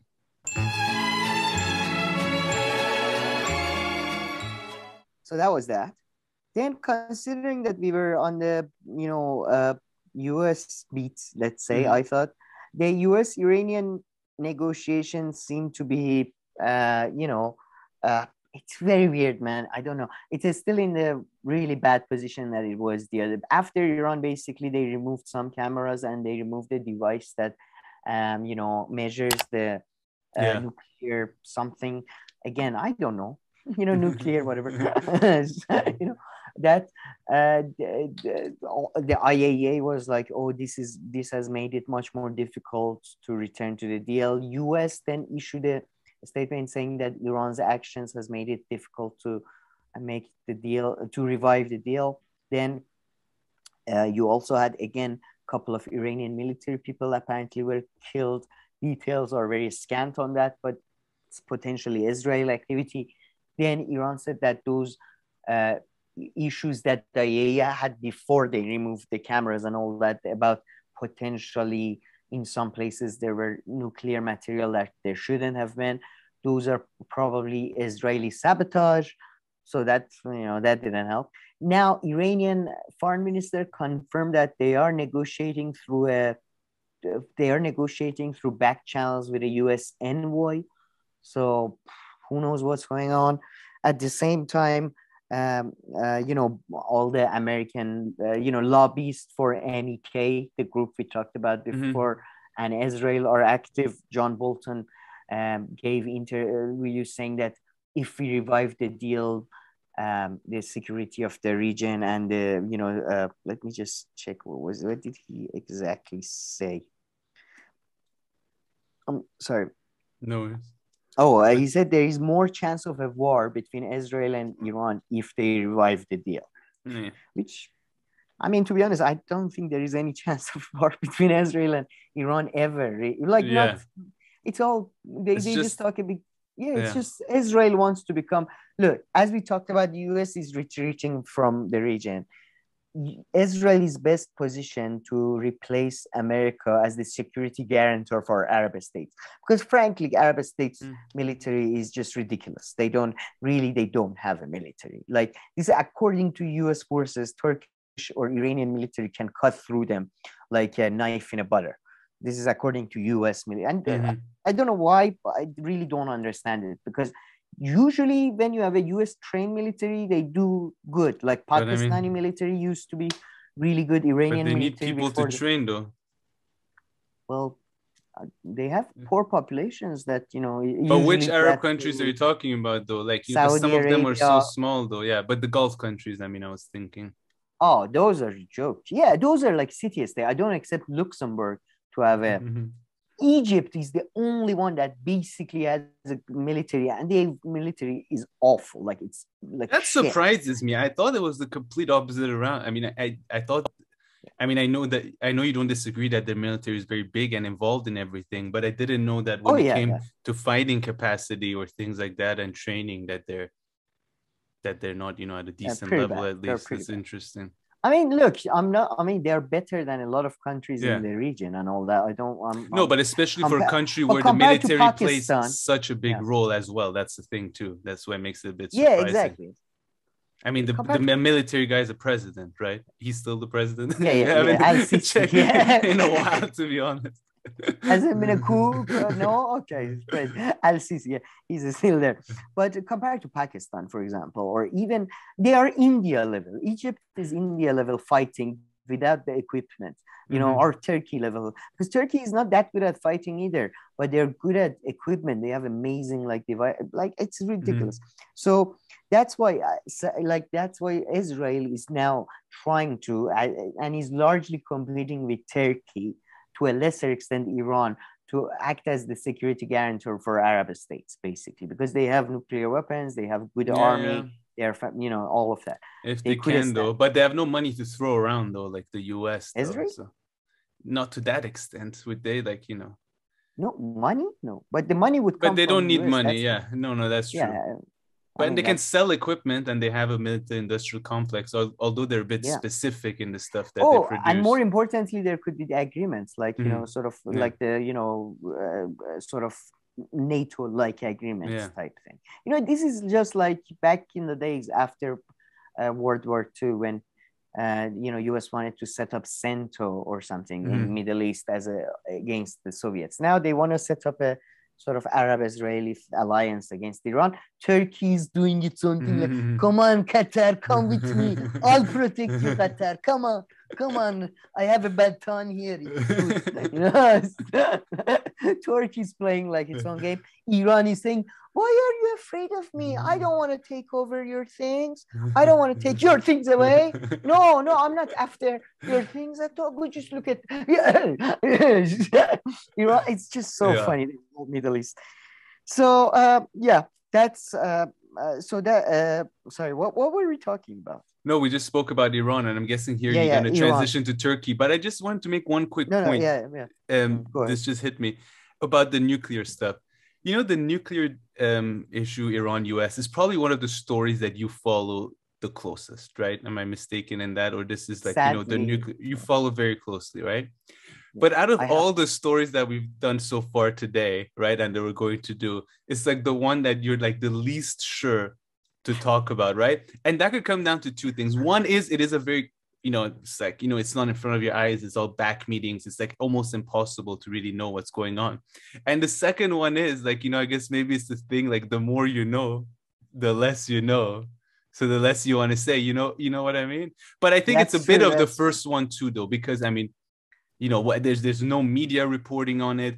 Just every 2 days, one says that it's progressing, and the other or the same person 2 days later says that it's not progressing, right? Like back and forth. That's all you kind of hear, at least when you don't really dive into it deeply. I feel like I'm in a toxic relationship in which my girlfriend keeps cheating on me, and then I forgive her. And it's like, no, it's good. Now I'm telling you the truth. This time it's definitely gonna fail. It's definitely gonna fail negotiation. Oh no, it's revised. Oh, I'm sorry. They're gonna sign it tomorrow. Yeah. Oh no, it just the whole thing is very after the yeah. weekend. I promise you. Now it's Friday. Come back Monday. It's ridiculous story. It's the most, and it's been going on for Iranians. It's been going on for 2 decades now. Since like Rouhani started as a negotiator on the nuclear talks and became a president, and now he's not he's out completely. Oh my god. Anyways. So moving on to Iran, Turkey, and Israel, which we mentioned, there was quite an interesting story that there was this report that apparently, I don't know where it has started. I don't know which report came first, but let me just read this from Times of India. Israel issues highest travel warning for Istanbul over possible attack by Iran. So there was this thing that apparently the Turkish authorities arrested a couple of Iranians that are suspected to be part of Iranian military, and Israel is now issuing that Iranis might be, might be planning terrorist activities in Turkey against Israel as revenge for, their terrorist activities in Iran. Iran is denying it, obviously. I don't know. Sounds like a big, I haven't read the story. It just sounds like a big baloney bullshit to me, but. Turkey is saying that to Turkey, saying we have everything under control, everything is secure, but they did arrest a couple of Iranians. So it's not like, it's not a nothing burger for sure. But at the same time, Iran, it seems like a huge risk for Iran. It's not that I don't think Iran would want to do that. Of course, they would want to do that. But what, just normal citizens, normal Israeli citizens in Turkey, they're saying would be targeted? I mean, is there any precedent in that Iran targeting citizens like that in recent years? I mean, it's just funny. It's like Iran doesn't recognize Israel as an entity. Therefore, according to Iran, you could argue, although since Khatami years, they have clarified that they would which only is the mean 90s. The state of Israel. Which is like 90s. Over 2 decades. But there was the attack there was that famous attack in Argentina against the Jewish center. So I don't know, was that a public building? Was that a state building? I don't know. But so I don't know the precedent for that for sure. But it's again, for like, man, Iran doing that in Turkey, risking its relations with Turkey. Why? It's one of its biggest ally. I just found that, which is one of the most disgusting things I found. Iran hasn't officially recognized the Armenian genocide, even though part of the Armenian genocide happened in Iran. The city of Salmas was a Armenian city that the Ottoman pieces of shit invaded, and with, by the way, help of some Kurdish people, apparently tribal leaders, killed all the Armenians. So, and Iran is very careful with this. I don't know. It seems very odd to me. If Iran would, doesn't make any sense to me. But hey. Yeah, well, that's the rationale. Iran did not immediately comment on the allegations. Iran has accused Israel of killing on May 22nd an Islamic Revolutionary Guard colonel shot and killed by 2 motorcyclists in east of Tehran, and has vowed to avenge his death. So I guess the avenge his death part is thing is there. But then again, Turkey is saying, no, everything is under control. Everything is. Don't worry about it. Don't worry about it. I have Erdogan. So, now, anything else on that you want to comment? No, I don't have anything. Now, talking of Turkey, the issue with Turkey and Sweden and Finland trying to join NATO continues. So there were apparently some reports that, Sweden is trying to meet some of the demands of Turkey, and there are talks. But this was also reported by Guardian. Turkey threatens years delay to Swedish and Finnish entry to NATO. Issue may derail alliance summit as Ankara digs in on accusations that Nordic countries harbor terrorists. So all I have to say right now to all my Kurdish brother and friends, get out of Scandinavia. Get out. Yeah. Man, Kurdish people are like the one people that have been betrayed by every, like they have, like Iranians betrayed them in 70s, Arabs betrayed them before that, Turks betrayed them in a post-World War I type thing. America's betrayed them like every other week. Israel betrayed them like once or twice. Like everybody's betrayed them. So, you know, I'm just saying. And I mean, you know, Turkey's approach towards like, you know, everything that's occurred is complete bullshit and horrible and all this. But putting that aside, the fact that Turkey has this hilarious power over NATO and Sweden and Finland is absolutely hilarious. So, I mean, their demands are absolute garbage and bullshit, right? And if but listen, if the Kurds do perform terrorist things, I mean, then you have to look into the context of how you're treating them and all that. So, but yeah, of course with that. But I mean, but in general, of course, it's all like bullshit, and Turkey's the big state and everything's their responsibility. The fact that they have this power over Sweden, Finland, and NATO is really funny. It's so funny. It's funny, and in a way, I must say, I kind of like it because, look, those countries do use Kurdish groups or other groups as a way to, you know, sow discontent and sow the seeds of division in the country and finance them. We see it in Iran. But you are right, though, the primary responsibility is with the Turkish government to prevent that. Of course, they're going to do that. That's what every nation does to other nations. That's the name of the game. So you can't be upset about it. But it's just so funny that I find funny that you can, like, they go to the nicest, like, we are in Luxembourg now, like nobody, and then somebody comes in a restaurant and just kills every Kurdish like leader. It's like, what the hell? Like, we can't, like, anywhere. Like, they have to go to Mars at this point. They have to align themselves with Mars. Man, but Turkey, and when it comes to this Kurd, like, I haven't seen like a country be that serious over something. Like, and I've even heard stories like at the insane micro level and stuff when they're able to hold a particular organization or someone responsible for something, the smallest thing, they will when it comes to this issue. Man. I must say it's something that popularly supported as well from my really? Interesting. Yeah, I never thought of that actually. My experiences, like, it's not the Putin thing in Russia. It's support like again, I'm going analogical. I don't know what's the polls are saying, you know, that type of thing. But yeah, so Turkey is basically cock blocking Sweden and Finland, and he's not allowing them to, you know, join the orgy that is NATO. The Turkey has said it's willing to delay Swedish and Finnish membership of NATO for more than a year unless it receives satisfactory assurances that the Nordic countries are willing to address support for Kurdish group it regards as terrorist organizations.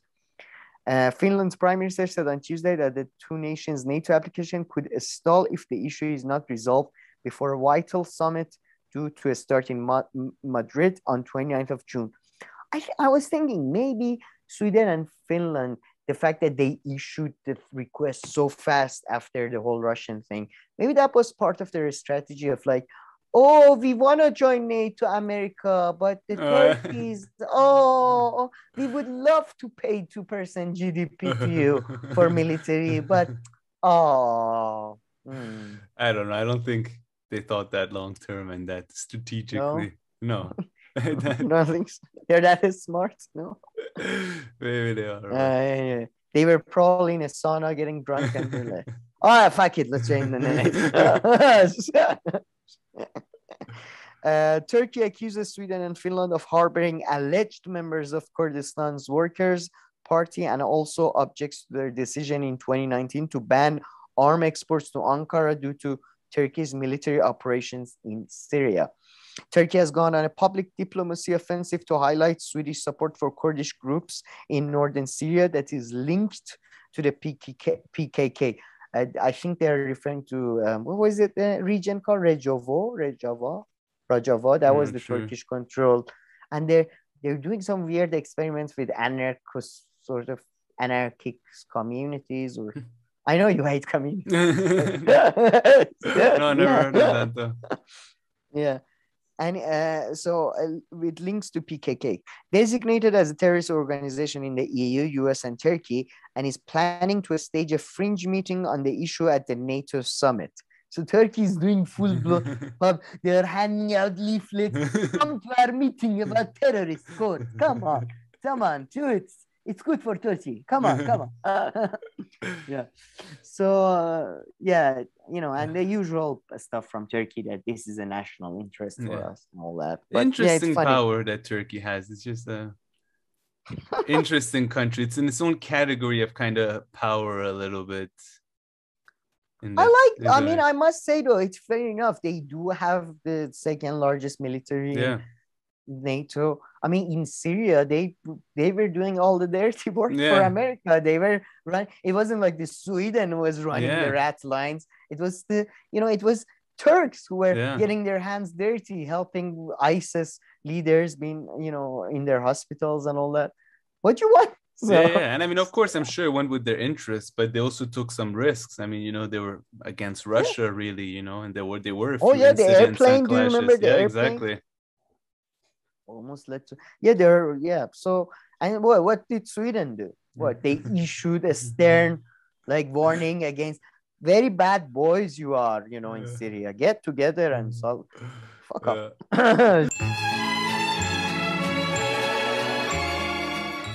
Right, Sam, let's move on to Afghanistan. What are some of the unfortunate things happening there? That we are going to cover. I'm sure there are a lot of not so unfortunate. Yes, exactly. But this is not exactly about Afghanistan internally, but this article made the rounds in Persian circles and it was a big deal. So I thought we talk about it. This is from Wall Street Journals. By the way, Wall Street Journal and Financial Times so much better than Washington Post, New York Times, or The Atlantic. So much better, in my view. Anyway. So, high-ranking Afghan officials escape to luxury homes abroad. As Afghan evacuees struggle worldwide, some top former officials have landed in villas, beachfront homes. So, Washington. Some senior Afghan officials and their families spend millions purchasing expensive homes in the US and abroad in final years of the war, which became luxurious landings when they escaped the escalating violence in Afghanistan. According to a Wall Street Journal review of public documents, interviews, and other records, some officials who held top jobs during former Afghan President Ashraf Ghani's tenure, which started in 2014, now are living in mansions along California's coast. Abroad, cluster of former officials and lawmakers reside in major European cities, the United Arab Emirates, and Turkey. The records and interviews show. Yep. So I wasn't subscribed to Wall Street Journal, but I can read Persian. So that's how I got to the meat of this story. So one of the people's covered is Ashraf Ghani. Ashraf Ghani, as we covered, he's allegedly escaped with millions of dollars and he's living in UAE. The funniest part is that he, according to UAE, they're like, it's a humanitarian thing. So I love how humanitarian efforts. I mean, this is, by the way, that's again, not even humanitarian. At least use the right thing. It's like human rights. I don't know. I feel like there are easier ways if you're gonna frame it. At least. Yeah, well, that's probably what I don't know what. True. But he's. I mean, if it was it is surprise. You know what pisses me off? In my view, sometimes we talk about the Arab-Israeli conflict, for example, Arab-Palestinian conflict, and in my view, since 20, 30 years ago, Israel has clearly shown that it's won the war, first of all. Secondly, it has no intention of compromising. So why doesn't UAE and Abu Dhabi and all these super rich nations give some better conditions to Palestinian refugees and bring them, give them some? No, but Ashraf Ghani has to stay in a 5-star St. Regis Abu Dhabi hotel. He has to stay there for humanitarian reasons. Yeah. No, you couldn't give him a shack for humanitarian reasons. He had to stay in the 5-star thing. I guess until you get the bank information to where he's keeping the $10 million. However, he ran Another away with. another person is Hamdullah Mohab. He was a national security advisor to Ashraf Ghani. His wife is American, so he had prior connections to America. So all that. He's staying in Shangri-La Hotel in Abu Dhabi. These people so modest, it's just the modesty is what gets me. So, and all again is being paid by UAE and all that. Then we've got Aklil Hakimi. He was how do you say it? He was a minister of assets. I don't know. Okay, that's not a bad job. Or something like that. Yeah, something like that. He was minister of assets in Ashraf Ghani's cabinet. He has bought over at least 10 houses in California. Oh, Jesus. 10 houses in California. Him and his wife have it's a company. They have a housing company called Zilla Group. They are part of the Zilla Group. And he's like, it's the whole thing is under the wife's name and all that. They have one house that has 5 rooms, a swimming pool in Laguna Niguel, near the beach. Laguna Niguel. Our American audience probably can tell us better if that house, just that one house, is worth $2.5 million. Yeah, damn. So, but the 10 houses together are valued above $10 million. Wow. So, they have a house in Orange County as well, which is, by the way, I feel like this is copying Iranians a bit there. Orange County is our and Koreans thing, okay? It belongs to Iranians and Koreans. Leave it alone. Anyway, another guy is Khaled Payande. He was the financial minister during, it's just, oh, man. Another guy who's also been involved with the Zillow thing. He's one of the few that responded to the article and said it's misleading. I'm sure, in his view, it's very misleading. He has a couple of houses, not 10. The most interesting one to me was Abdul Rashim Dostum. Abdul Rashim Dostum, who I hope you put the picture up, is one of these fake military warlords in Afghanistan who's been a warlord for the last at least 3-4 decades. He's been fighting everyone and anybody. He's changed every side, and he always appears in this guy. Yeah. I've heard you talk about him. Yeah, he's a psycho. Well, he's one of the better psychos. And he was former vice president, right? Yeah. But the best thing about Dostum is that he always appears in these military attires with so many goddamn, so many medals that you're like, if you had won that many medals, you would think Afghanistan is a stable country at this point. Usually countries that conquer other countries, the generals don't have this many medals. So according to them, he has a massive house in Turkey. He's been partying and having been partying with some really famous people in Turkey, having famous Turkish singers at the party. There are other people in the report, Atta Muhammad Nur, Mustafa Mustawar, they're all pretty much in these guys are all in Turkey and all that. So, one of them is in Atta Muhammad Nur, for example, who was the executive head of the party and was a governor of Balkh, has a apartment. This guy, to be honest, this guy is a bit of a loser. He has an apartment in the Palm, Dubai. That's not. That's a couple million still. Yeah, but that's isn't that that's middle class Iranian and Turkish people have that too? That's pretty pathetic for somebody who was the governor of Balkh. Yeah, you would. But anyways, if that mansion was 2.5 million and that was a lot, I'm guessing an apartment on Dubai Palm is also $1 million or $2 million. So yeah, that's fair enough. Yeah. It's not so Palm. Do you know if Palm is still like I remember it wasn't that good of area anyway. Like it was good, but it wasn't super good. Yeah, I mean, there's still a bit too. I mean, I don't know. Yeah, exactly. They built so much. I don't know where it's ranked in terms of prestige, but I think it's not bad. And I think so. Palm has like those apartments. So Palm is like this area that in Dubai they just put sand on it on the water, and Fake island. they created an island milled water. But I think the Looks like houses there though are like like $5-6 million kind of houses and stuff like that, which have like this private beach and stuff there. But oh, okay, makes all so right. there are the apartments and there are also the houses. And initially they wanted to build a bunch of palms, but I think they just stuck to One, to the yes, ones. yeah. Yeah, I don't know if they finished it. They had that. Do you know that they The had that world island? thing. Yeah, Yeah, the world I thing think that project never happened. that was just like fucking. Yeah. Yeah, that was so. By the way, the environmental damage from these projects, I can't imagine. It's lovely.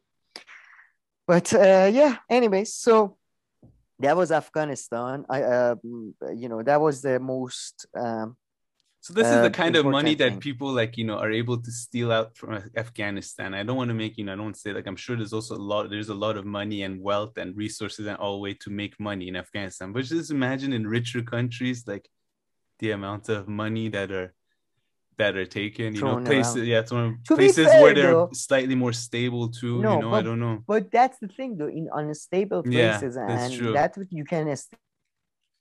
I mean, compared to Ashraf Ghani with Biden, Mhm. Biden was in this game for what, like 40 years, and his daughter still has a student loans. But Biden sucks. But I'm But saying like in Iran or something, I think they cash out oh, much oh more. yeah, Yeah, that's in what I kind of Iran meant. Yeah. or Iran, Turkey, or Saudi. For Yeah, Saudi is exactly. the best, That's but what I yeah, was referring to yeah, more. Iran and Turkey is a different level. But Europe and America is a Yeah. bit more No, difficult. there you have to go in the private sector. I mean, there it's Yeah, good. They always have an official legal way of doing it. They're like, yeah, yeah. you It's don't so need to steal money. Put that back. Put that back. Okay. which Here's this job offer. You get 5 times more starting tomorrow. It's you all you just legal. have to look. You do 4 years as a sort of an Yeah. intern in a presidential job, and then you get a book deal for 60 Yeah. million dollars, and it Yeah. makes up for it. So like, It's yeah. yeah. I you show your grit as well. That you can wait for the money Yeah. to come. So they You don't always have in like a much they oh always have a legal system around all these things yeah. I typically. was just thinking Russia is awesome, but the Uh. problem with Russia is that you could get killed. It's not with Iran. At the most, you get beaten up, and then you have tea with the guy, and it's over. No, but in Iran too, I no. Whenever like the front men or something, when they're ready, when they have to catch someone, when they need they to, go to it comes jail. out. Yeah, that's Yeah, true. yeah, they go to jail. Or Turkey, I don't know about no. In Turkey, they kill you too. In Turkey and Russia, man, they have like mafia. In Yeah, Iran, they don't. They have gangsters. It's a sure. bit like less serious. In Iran, they kill you if you say something about the state. Yeah. That's when they kill you. So, but they don't like they beat the shit out of. There's not so much killing. So but it's yeah, Russia. I would think you can make good. Like especially, man, I wish I was in Russia. No, I don't wish. I wish I was one of the people who ended up being oligarchs. Early 90s, good period. Good period. And also from Afghanistan, Abdullah, who was he was the sort of after there was so much problems with the Ashraf Ghani elections both time. He was sort of half president. He was the Oh executive yeah. head and all that. He went to India for a couple of weeks for aid, the veteran shit, and people were saying he's escaped and all that. Mhm. I must say compared to all the shitty, and that's by the way, Abdullah was the guy who America didn't want. He was the guy Mhm. who they viewed as pro-Iranian and because he speaks Tajik Persian and all that. And yeah, he's been much better than the rest of them, at least you can say. So that's good. No, no, definitely. I remember all these characters now that I look at their faces from that big episode we had done in Afghanistan when the Yeah, yeah. withdrawal happened. Yeah. Then going a bit now further down south, heading south, let's talk about Sudan and a bit Ukraine war again. Sad, I'm trying to learn increase my knowledge of Africa. Mm. So, but it's gonna start with, a small Hmm. thing. Can you hear me? My Yeah, yeah. headphone might run out. Yeah, No, no, yeah, it okay. just gave me the alarm. Millions at risk in South Sudan as Ukraine war forces a Hmm. slashing of aid. So I thought this connects well with the reporting about the wheat problems that Yeah. could happen in Africa following the war. The World Food Programme has said it is suspending food aid to 1.7 million people in South Sudan as the war in Ukraine sucks funding from the world's crisis plagued youngest country and causes the price of staples to soar. The UN Emergency Food Assistance Agency said it had planned to deliver aid to more than 6 million acutely food insecure people in South Sudan this year, as it did in 2021, albeit with a smaller rations. So, Yeah. it's what can you say? It's Yeah. fucking And in awful. the next paragraph, I think it says that the WFP said it would now have to prioritize just 4.5 million of the Of most the most vulnerable vulnerable. people in order to stop them dying of There is a starvation during the lean season. Yeah. there is a quite an interesting infographic Guardian has put, which is uh, put the situation. There is 87,000 people in catastrophic situation, 4.77 million people in crisis, 2.89 million people in emergency, 2.9 million people food stressed, 1 million expected to be food Yeah. Wow. to be food secure. So 1.7 are the ones that are food secure, whatever Yeah. that is. My headphone ran out. Sorry about that.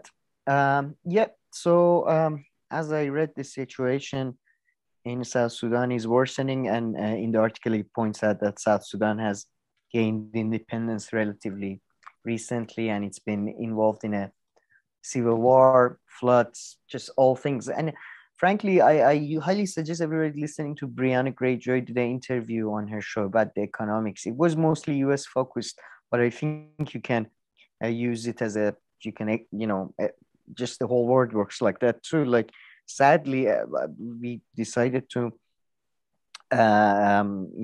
we decided to go with this just in time sort of Mm. Kaizen, whatever you want to call it, system of ever enhancing efficiency in the business sector, and uh, not really thinking about political situations and all that, and it's put significant number of people at risk. I would say that it's just so sad that you understand how much of a nation's country's food supply depends on other countries, but at the same time I don't know what would be the environmental cost if these countries also started trying to produce their own food material. Like, it's a very Yeah. complex issue. We have to rethink the whole And if you're global war. able to all of them, I don't know in that way. I mean, I Yeah, don't know exactly. If they have enough land or whatever. or weather, Act. temp. Yeah. Yeah, exactly.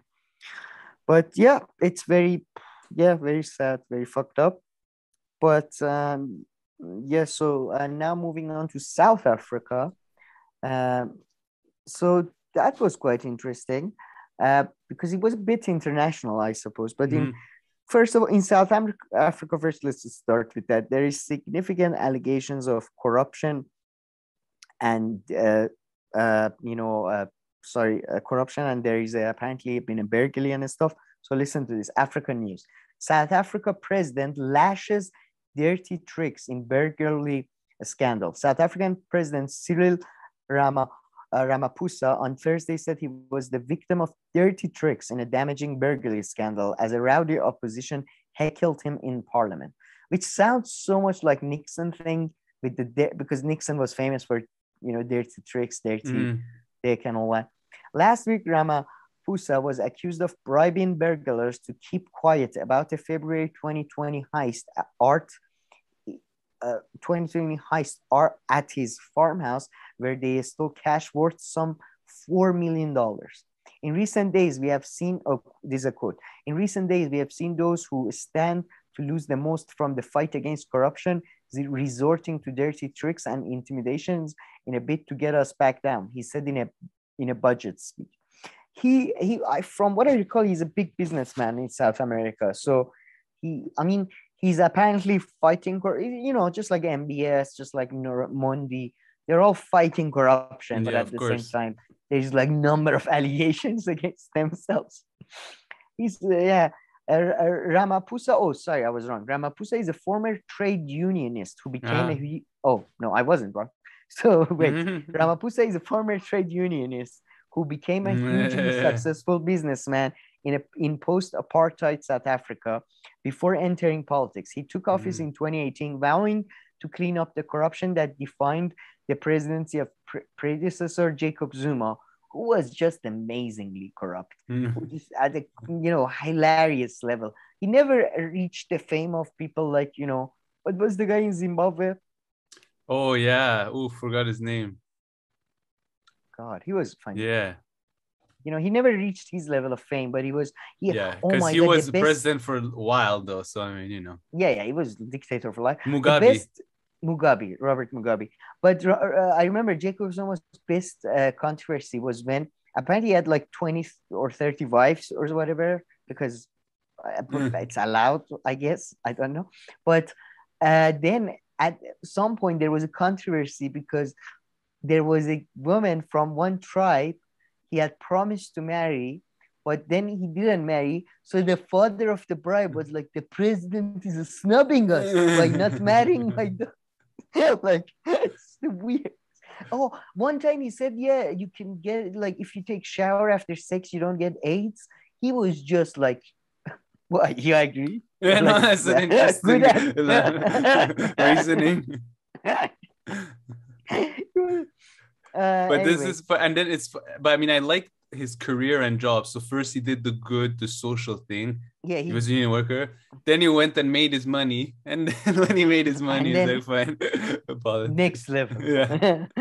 South Africa's former spy boss, Arthur Fraser, last week reported to police that robbers allegedly broke into Ramaphosa's Pala Pala farm in the northeast of the country, where they found $4 million in cash hidden in furniture.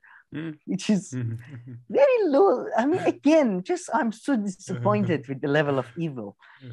Ramaphosa hid the heist from police and the tax authorities, Fraser said. Instead, Fraser alleged Ramaphosa organized the kidnapping and questioning of the burglars and then bribed them to keep quiet. So, he's dealing with that. At the same time, you had an interesting sort of Middle East meets, because that was one of the things I found very interesting when I moved to Dubai. I had no idea there would be so many South Africans in Dubai. Then I had no idea there were so many South Africans of Indian origins. I don't know if you knew that, but I mean, no, I mean, I was like 50. I didn't know anything. Yeah, well, I mean, I guess a normal 15-year-old maybe well, but yeah, I didn't know. I mean, I never even thought about it, before I went there and I saw it. But yeah, that is true. So yeah, it's actually an amendment to what I said last time about South Africans in Dubai. Because back in the day, even there were a lot of white South Africans, of course. And then there were some South Africans with Indian background. That is true. But no black South Africans. However, now I believe there are more and more black South Africans, but they work, of course, in a totally different sector. So they bring them for the service sector, really. And in Dubai, they're really categorized I thought more by bureaucratic positions rather than like offices of companies. No, because those are typically filled with all kinds of English people and British people, and then Arabs, and then white South Africans. Yeah, I would say so. No, I thought they might be like managers, and you know what I mean. Like Dubai is so fucked up. Anyway, yeah. But yeah, and they're usually, I was gonna say that the South Africans of Indian background are usually super rich and all that. Like they're quite well off, from what I understood. Like the business owners of some. Yeah, some are, at least a lot are. Yeah, and in this example, I mean, that you're gonna give now. So yeah, there is these brothers called Gupta brothers, and they were arrested in. So Rajesh and Atul Gupta were arrested in Dubai in early June and remain in custody. News 24's reported directly from Dubai. Well, that's the advert.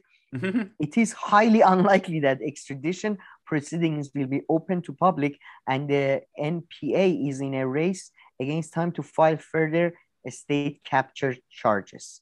So alleged state capture kingpins Rajesh and Atul Gupta were arrested in Dubai on 2nd of June, 4 months after Interpol issued a red notice for them on charges of fraud and money laundering linked to R24.9, 20 million. It's a big number.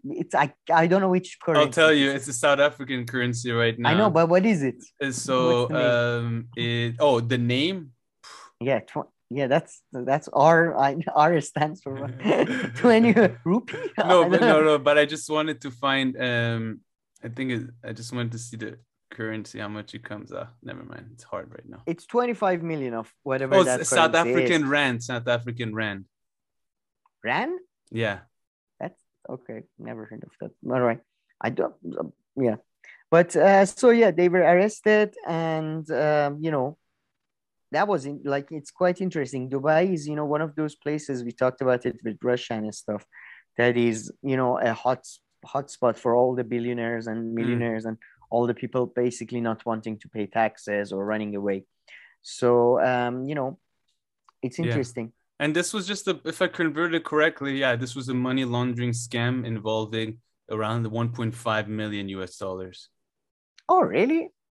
That's disappointingly low, but okay. But I mean, this is not like all the money that they have. This is just one investment scam. No. It feels like, if you're gonna steal money, at least aim 10 or above. But I'm guessing this is the one where they got caught. Yeah.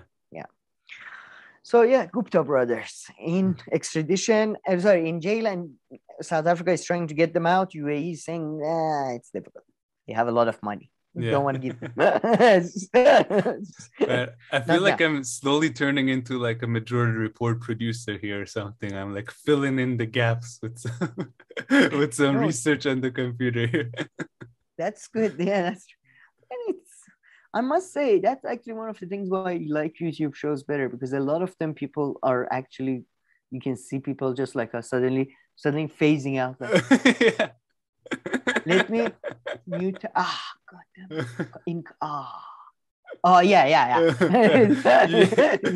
Canada is above US. Okay, just wanted to check. UK is in Europe.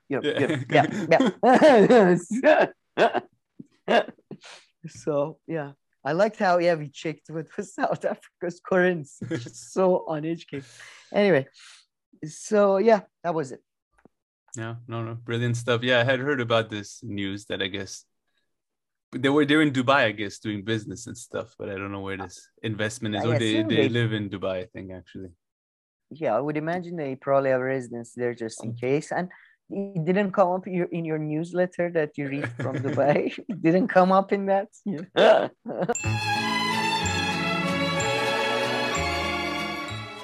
All right, Sam, let's continue this journey around the world. Let's now circle back to India, I guess, circle back to Asia and to India. Yeah, through the Gupta brothers, we go to India. India announced that was pretty important and big. I'm surprised it hasn't got covered as much, but it's going to get more coverage, I promise you, in the next few days. So, major shift in soldier recruitment, 4-year stint under Agni Path. So in India, when you usually join the military, I don't know how exactly it works, but it's a lifelong thing, right? It's a full life. It's for life. It's a job for life. India's army is not as involved in the economy like the Pakistani army is, but it's pretty it's a secure job. And that's partially maybe why Indian army is not very good, because it's a welfare to work program. That's what it is, really. But they are shifting it to a 4-year program, after which 25% will be absorbed at the end of the 4-year and they said it's sort of hiring across caste and region. Unveiling Agni Path, a major defense policy reform for recruitment of soldiers, sailors, and airmen into the Indian Army, Indian Navy, and Indian Air Force, the government Tuesday announced that personnel recruits under the scheme on short-term contractual basis will be called Agniveers. Okay. The scheme, government said, comes into effect immediately and will create a much more youthful and technically adept war-fighting force by ensuring a fine balance between youthful and experienced personnel in the armed forces. So This is a huge thing in India. In India, army scene is one of the few sort of paths to to a secure payment, especially for the lower classes and all that. And according to reports, it's already led to a protest and significantly major protest. So this is from Guardian. Trains and tires burn as Indian protest against loss of army job security. Rallies spread across the states over news of 4-year contract to replace job for life scheme. Young people in India have set trains and tires alight and vandalized buses in angry protest against the new army recruitment scheme that calls time on a guaranteed job for life. The protest took place in Rajasthan, Bihar, and Uttar Pradesh after the announcement on Tuesday of the Agni Path, Path of Fire. Path of Fire. Path of Fire. I love how military people are basically just all across the world. They're just like children who are playing like I'm the king of good, and I'm He-Man. Okay, Path of Fire scheme, which aims to recruit people aged between 17 and 21 on 4-year contracts. Once the contract ends, 25% will be recruited. So yeah, it's leading to protest. And as you recall, there was the whole it's really Modi is turning out to be very much like the less successful Margaret Thatcher of India, because he keeps trying to push these neoliberal reforms, which many have tried to push for many years in India. He tried to reform the agriculture sector. That didn't turn out well because of the protest. Yeah, so we'll see but yeah, this is a pretty big change. I mean, you're right. So I mean, they pretty much only 25% of people now in the army will get that contract, for life after 4 years. The rest, 25% of the new recruits. Yeah. So every year, exactly. So 75% will be let go every year. Every 4 years. Yeah, whatever. I mean, the announcement came as a shock to young rural people who have become accustomed to the idea of joining the army to achieve job security, a stable income, and social status. So as you can, and there are some really amazing pictures and stuff. So I know, even the first picture. It's like some serious pictures. Yeah, and that especially apparently the violence was bad in states with higher unemployment, naturally. Yeah, so that's a big deal, but it also reflects a serious, I think. I mean, I don't necessarily agree with this reform at all. I don't really understand it too well, but I do think it reflects that India is now becoming more and more serious about its military. I think we'll see. In the face of China, in the face of Pakistan, aligning with US and all that. So I don't know if you have anything else to say about this. No, nothing else, but you are right. This is a very big development. I mean, big things happen in India all the time. It doesn't get that much international coverage, but and for example, that's actually, I was going to just talk a little bit about China-India relationship. And for example, I read this report that India expressed China takes over as biggest importer of Indian broken rice. Then there was the report that they lifted the visa ban from India following the COVID. So, really? And it's a big thing for Indian professionals. I don't know if you know this, up to 2 years ago at least, Chinese companies were the biggest investors in a startup in India. At the same time, India has that alliance with US. So, the whole thing is the relationship between India and China is becoming more and more schizophrenic. We'll see if it leads to a breakage that happened with Russia or Europe, or I don't know, they come to a better understanding. We'll see. I have no idea. Do you have any idea? No. Come on, tell me. Don't keep me in the dark. Come on. What's going to happen? Tell me. No? All right.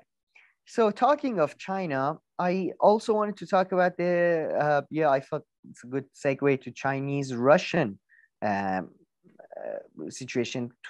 Just today, Xi Jinping, I believe, re-announced their support for the security concerns that Russia had and the actions they had to take um, to secure themselves. You also had this report from Times Now News.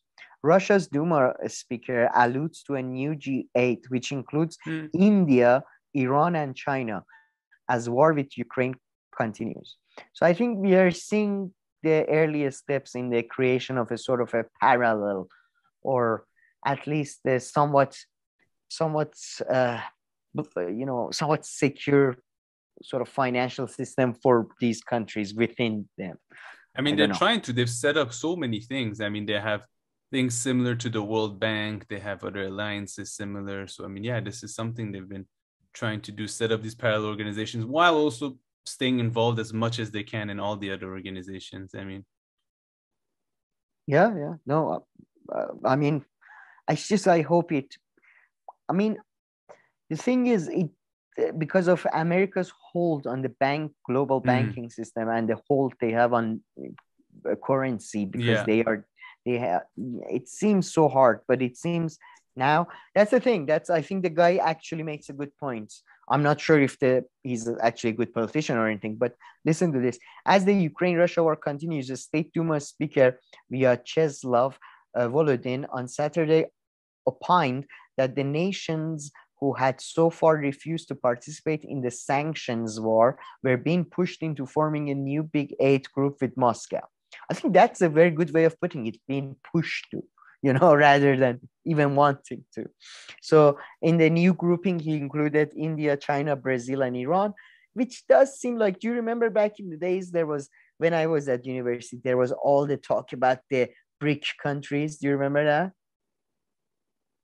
That's exactly what I was trying to refer to earlier on. Sorry, I put my computer on mute because the fan is pretty loud on it. That's exactly what I was kind of referring about, to these kind of things, right? Yeah, that was Brazil, Russia.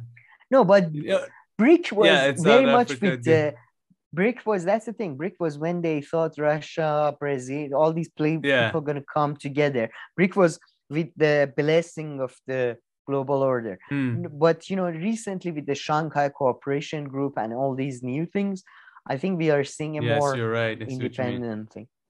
You're right. That had the blessing back then, right? Because that's when Brazil was also considered as this like really emerging developing country, which is about to... BRIC.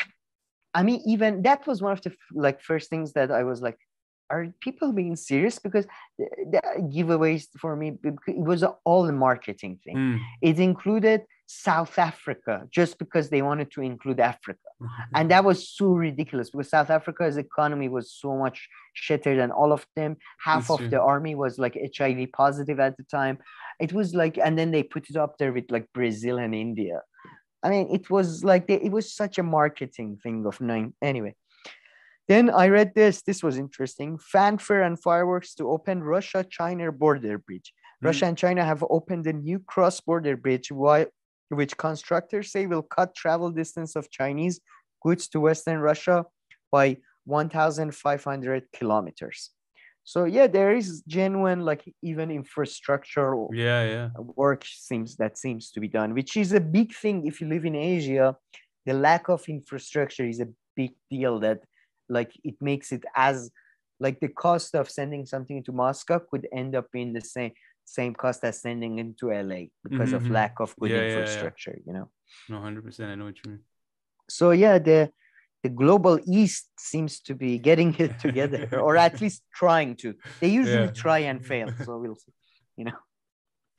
Then last thing I wanted to point it out, I just was doing research for the thing, and I wanted to see, there was some stuff about China's activities in Zambia, and apparently they may be building another military thing and all that. And it was fascinating, though. I'll send you the screenshots. I took some screenshots from the Google search, man. It's just the reporting on China is so biased from everywhere. All the, like, you got, I don't know, let's say Times of India, no, not Times, well, all the Western ones are so China's meddling, China's increasing influence, China's security influence, and all this stuff from Africa or Iran or China was just like, Chinese built another hospital. Yeah. Oh, Chinese person helps a grandmother cross the street. And then it's just that both sides are just so, and you're like, what is China doing? I don't get it. And of course they're not doing this for fun or something, but I mean, it's just, they're doing both. But I mean, their approach is just, you can condemn it a bit less than other approaches that are used, right? And then when it's framed in those ways, it's just put too much, Yeah, it's just neither side is taking it. I would say, I would agree that the pro-Chinese people, their articles seem to be more balanced. The other side is just like, China, and they, as you say, they are doing it in a more, I guess, economic way, which seems more pleasant at first. At least that's how America started, the Marshall Plan. So. No, that is very true. And I mean, they do some stuff that are hospitals and things, and some are obviously, it's more obvious that, it's for increasing trade and all that, right? When they suggest to build ports and all those kind of things. So.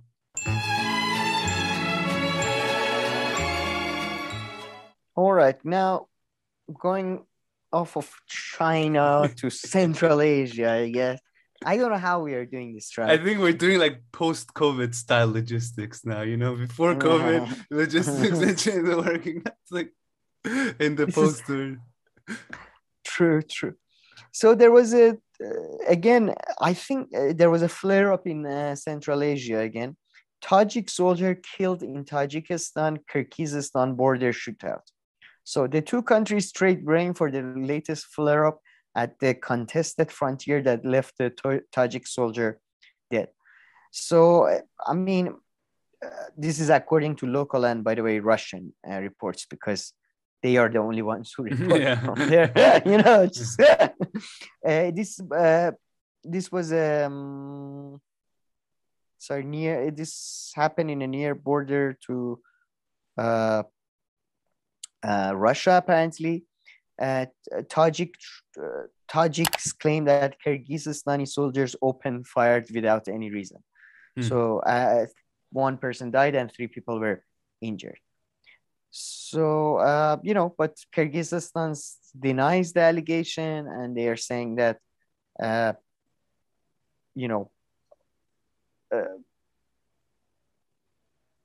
sorry, I'm just reading some stuff here. Yeah, no worries.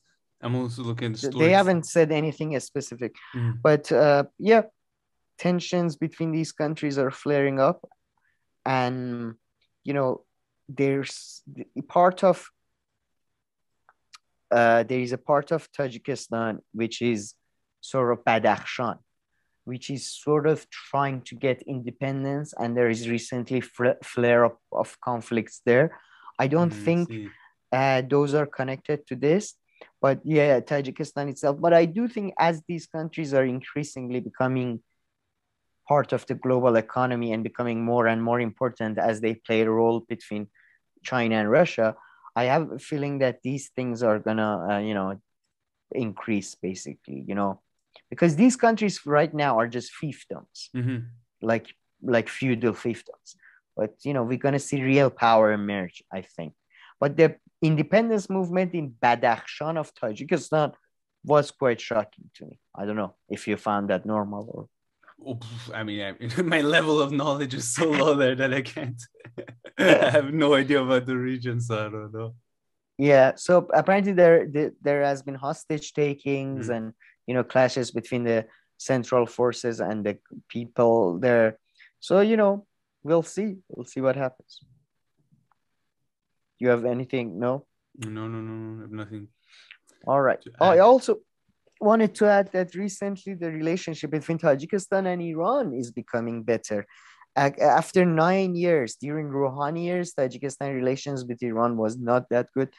But Mr. Rahman, or I think wasn't he Rahmanov? I don't know if he's changed, because a lot of these people after the Soviet Union fell, and all that, they changed their name back to Islamic stuff. But anyway, President Rahmanov, Rahman, president of Tajikistan, traveled to Tehran and met with the president. And this is really a big improvement in the relations, because back like about 4 or 5 years ago, Iranian officials met with with the head of the Islamist parties in Tajikistan, and the president of Tajikistan views them as like not terrorist groups, but not really, Tajikistan is quite secular. Tajikistan is doing Ataturk style secularism. If they see a religious person, they sort of attack it or something. Really? Yeah, man. I don't know if it was Tajikistan or Turkmenistan. They banned beards for a while. Really? They were like, if you were young. I remember one of my friends used to go to university in one of those places, and he said that only foreigners were allowed to have beards. This obsession with beards. But yeah, I don't get it. No one is going to solve it. I don't know if maybe it was another stan. Maybe it wasn't. No, I don't. Yeah, sure. Yeah. Humanity really needs to chill out. It's to be honest, this is culture war, like religion is culture war. That's the greatest trick of religion. It's like you talk about clothing and the hair should be out. That's a very good point. I like that. That's a very fun way to look at it. That is very true. I mean, the stuff that they're obsessed with a lot of the time exactly are things that we label as culture wars in other contexts, kind of. Yeah, as long as you're talking about like if you should have a beard or if your hair should be out, who gives a shit who's stealing the oil money? You're talking real issues about beard. So that was that. Jesus, man, this beard thing is so funny. Yeah, everyone has a position on it. Yes. It's so weird. I find that so weird. Anyway, but then I thought we looked at the whole world this week almost. Like we looked at but one area which everybody cares about was left out, and that was Europe. Our good friends in Europe. So I thought starting with UK is still the same. Nothing really crazy happened. People are still about party. A lot of left are like saying, I don't understand it, but they're saying, Boris Johnson is he's about to, lose everything. About to evaporate. Yeah, I don't get it still. I mean, look, I'm sure he's not as stable as he was before the scandal. But exactly. And Keir Starmer, apparently, this came out about Keir Starmer that they did they do these cloud things that which terms online are most associated with you. Have you seen those? No. And the bigger the association, the bigger the name. Guess what was the word most associated with Keir Starmer? Boring. Oh, not even bad. Boring. And then apparently there was a Labour shadow cabinet meeting in which said, guys, it's not really cool. It's not boring wanting to get back to government. It's not cool you're briefing me into the press against me. It's not cool. Okay, I'm not boring. I'm a cool guy. All right. I have a glass of wine sometimes. Sometimes I go really crazy. I have 2 glasses of wine. But it's just such a loser. So that's the substantive thing in Britain. There was also this whole there is a whole refugee problem UK is having, that they're trying to send some refugees from Ukraine and other countries to Rwanda, but it's so funny. The flights keep getting canceled because somebody does illegal. Like today, 2 hours before the flight, apparently it was canceled again. For the fifth time. So there's actually a plan for this? Like where are they putting these people in? Like Rwanda, like what? They're putting them in camps, or they're putting them in the city? Like what does that mean? Like what does that mean? What are you doing? Yeah, man, I don't understand it, to be honest, either very well. And how many times they're gonna do this? I mean, okay. Apparently, according to a deal they have with Rwanda, anybody who comes through the Manche Canal, they are from France. Yeah, they send them back to Rwanda, and they can request. I don't Yeah. because of the way it's written in Persian. Sorry, I'm reading this in Persian.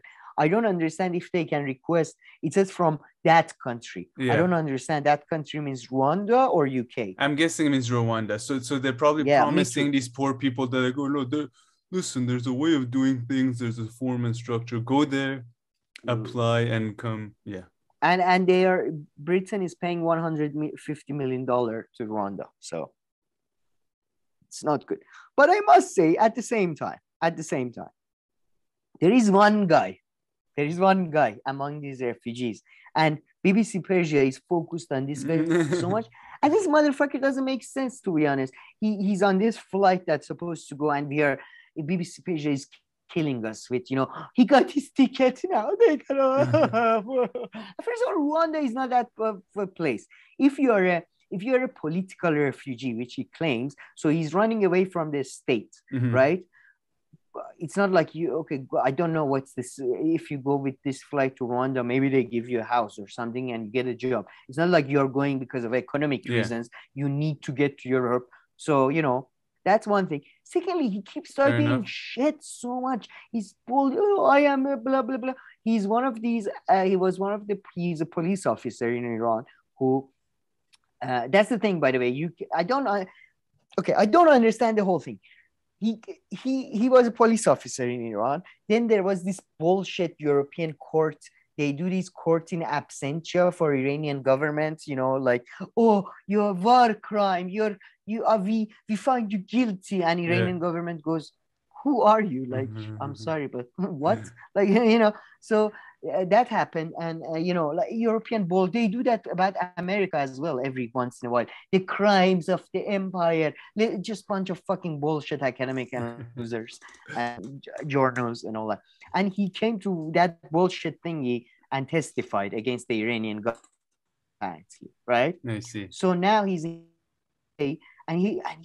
he's like, oh, if I go to Rwanda, this Sepa will kill me. Fuck you, motherfucker. Do you think Sepa is like, what do you think they're after there because you went on TV? And I love the fact the BBC is like, we are not discussing his name or not showing his pictures because of security reasons. You told us he's a police officer. You told us he testified in a court like 2 months ago where like 6 police, like how hard do you think it is to figure out for Iranis? Oh, I mean, fuck.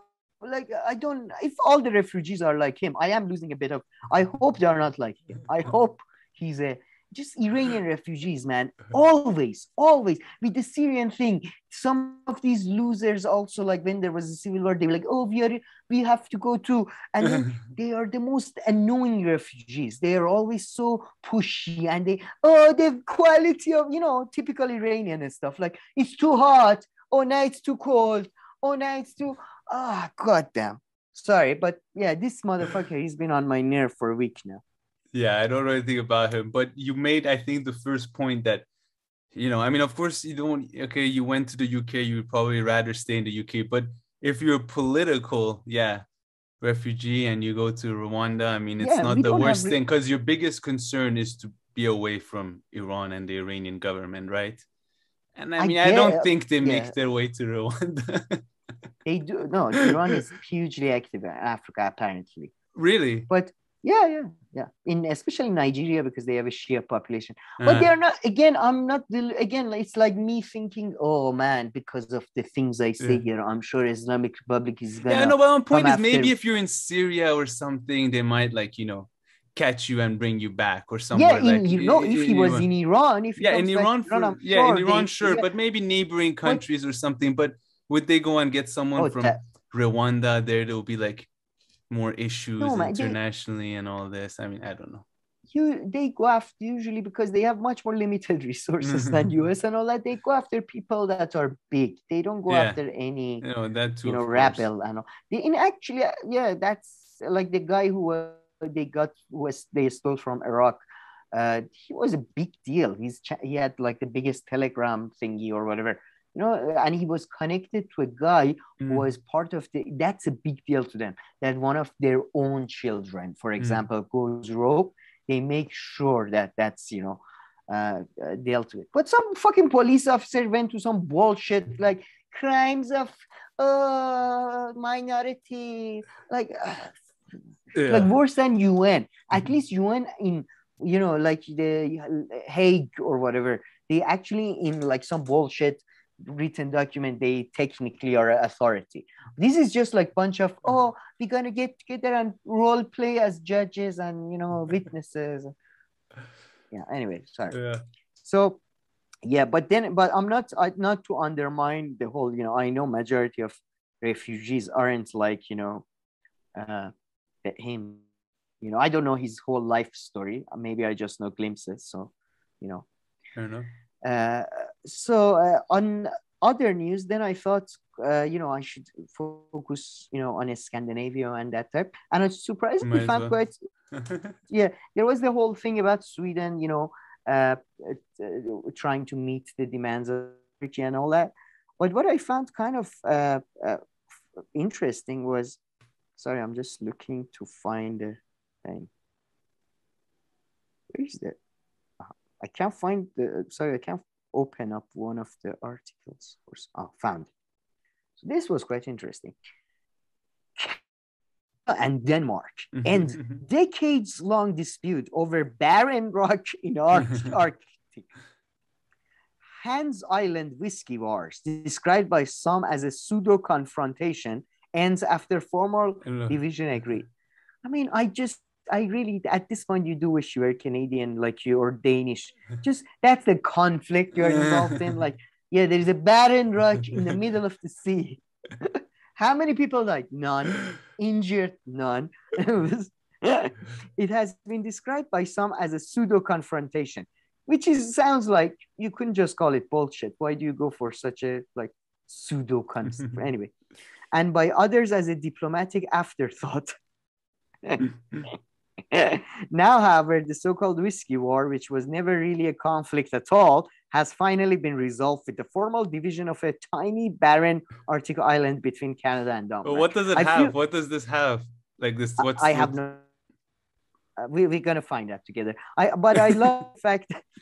I love the fact that there's a lot of throwing in the Guardian article. Like, barren rock.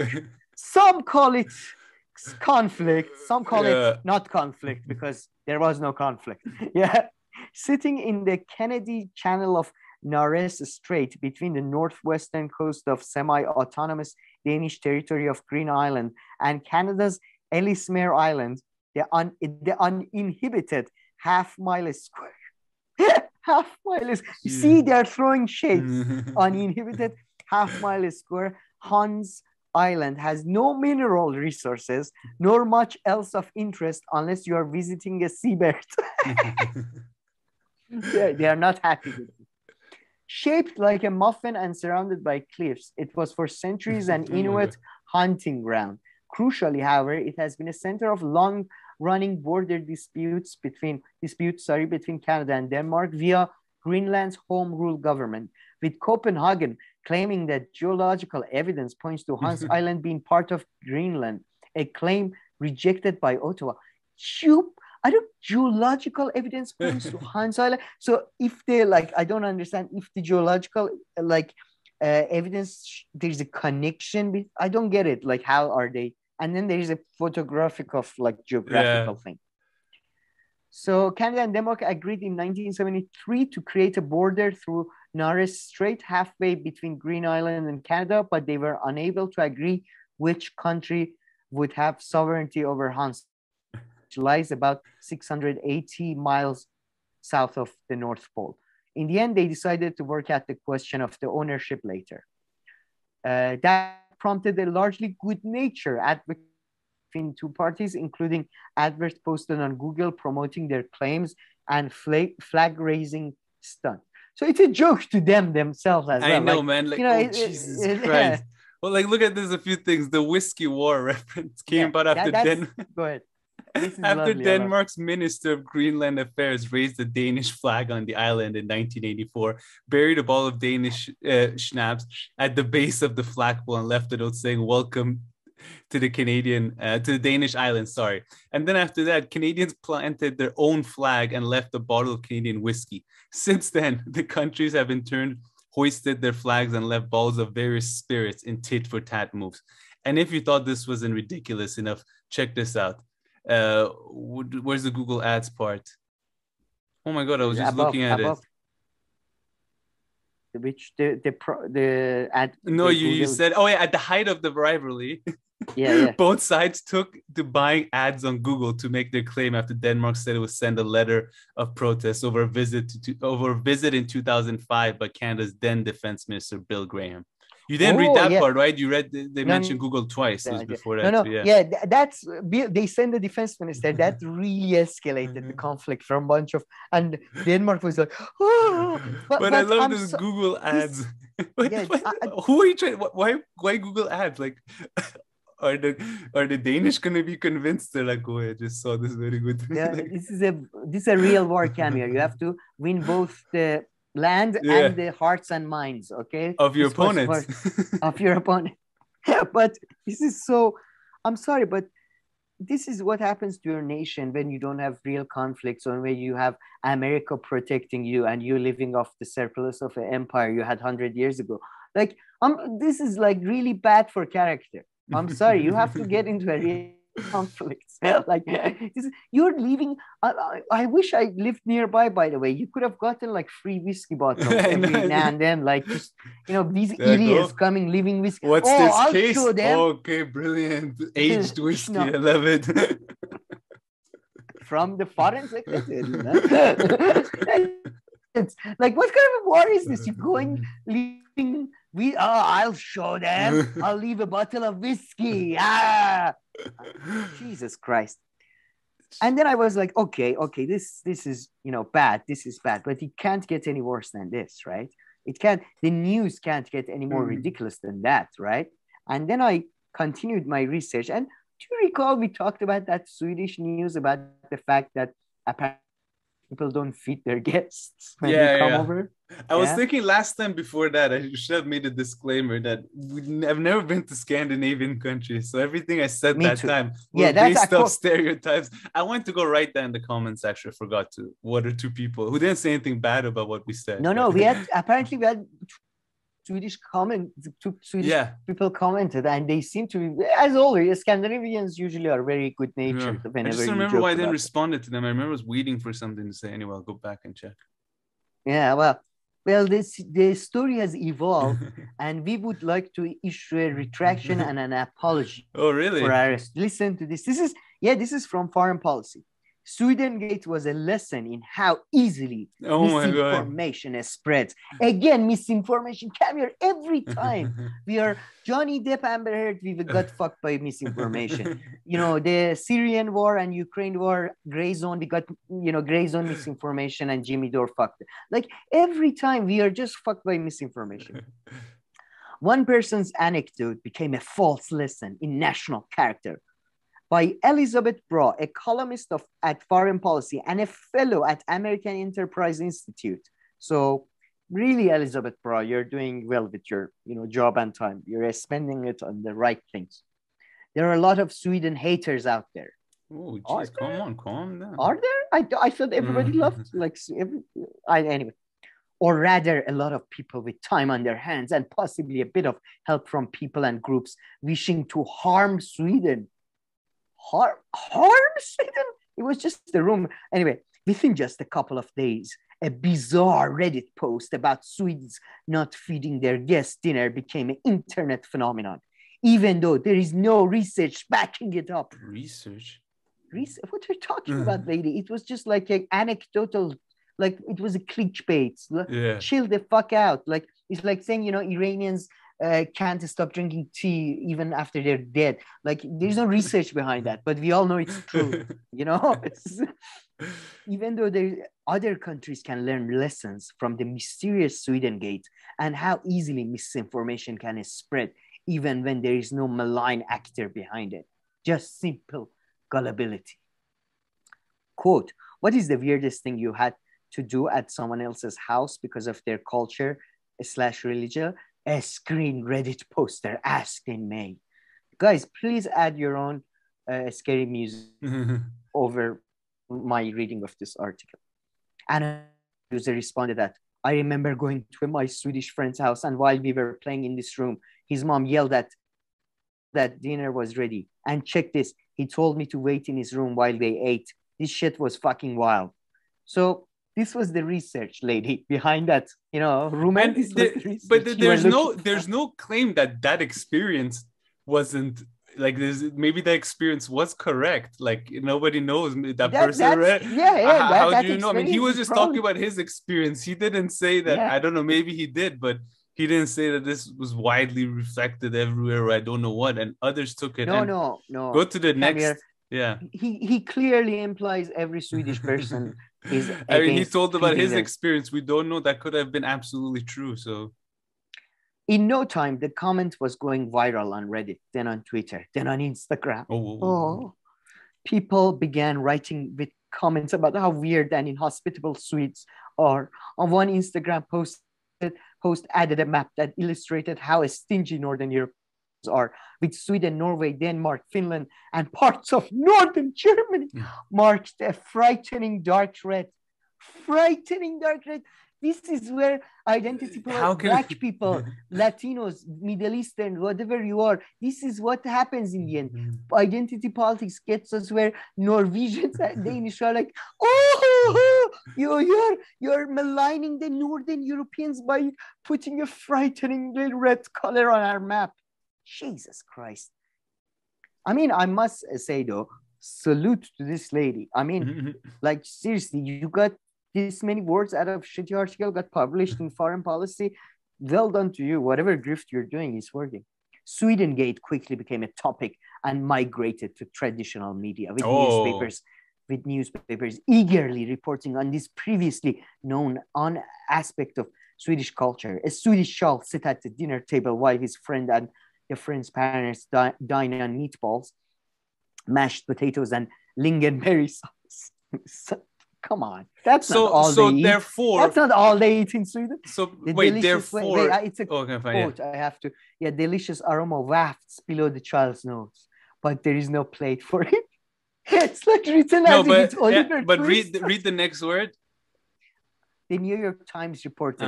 So if we're even gonna take that misinformation who's being spread, it's New York Times. I didn't see it on Reddit. I haven't been on Reddit for like 2 years. I saw it on Twitter, not on Instagram. I saw it in New York Times, and now Foreign Policy. Let me read this beautiful sentence from New York Times again. A Swedish child sits at a dinner table while his friend and the friend's parents dine on meatballs, mashed potatoes, and lingonberry sauce. The delicious aroma wafts below the child's nose, but there is no plate for him. There's no plate. There's no spoon. So, but is that not true though? But was this not true? I don't get it. And then the child is forced to see them order Haagen-Dazs from the local, supermarket. As they eat the Haagen-Dazs, the child goes, "Please, sir, please, can I have a meatball?" And they go, "No, that's for the dogs." But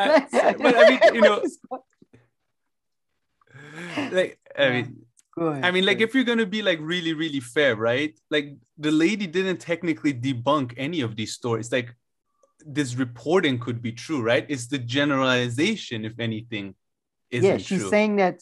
No, she's saying this. That how first of all, she thinks that everybody who read that thought that it's genuinely like every Swedish person, if they have a guest, sorry, it's against our culture, can't fit you, fuck off, go to Norway, I don't care. Go to Norway with all their fancy Western culture, feeding their guests. So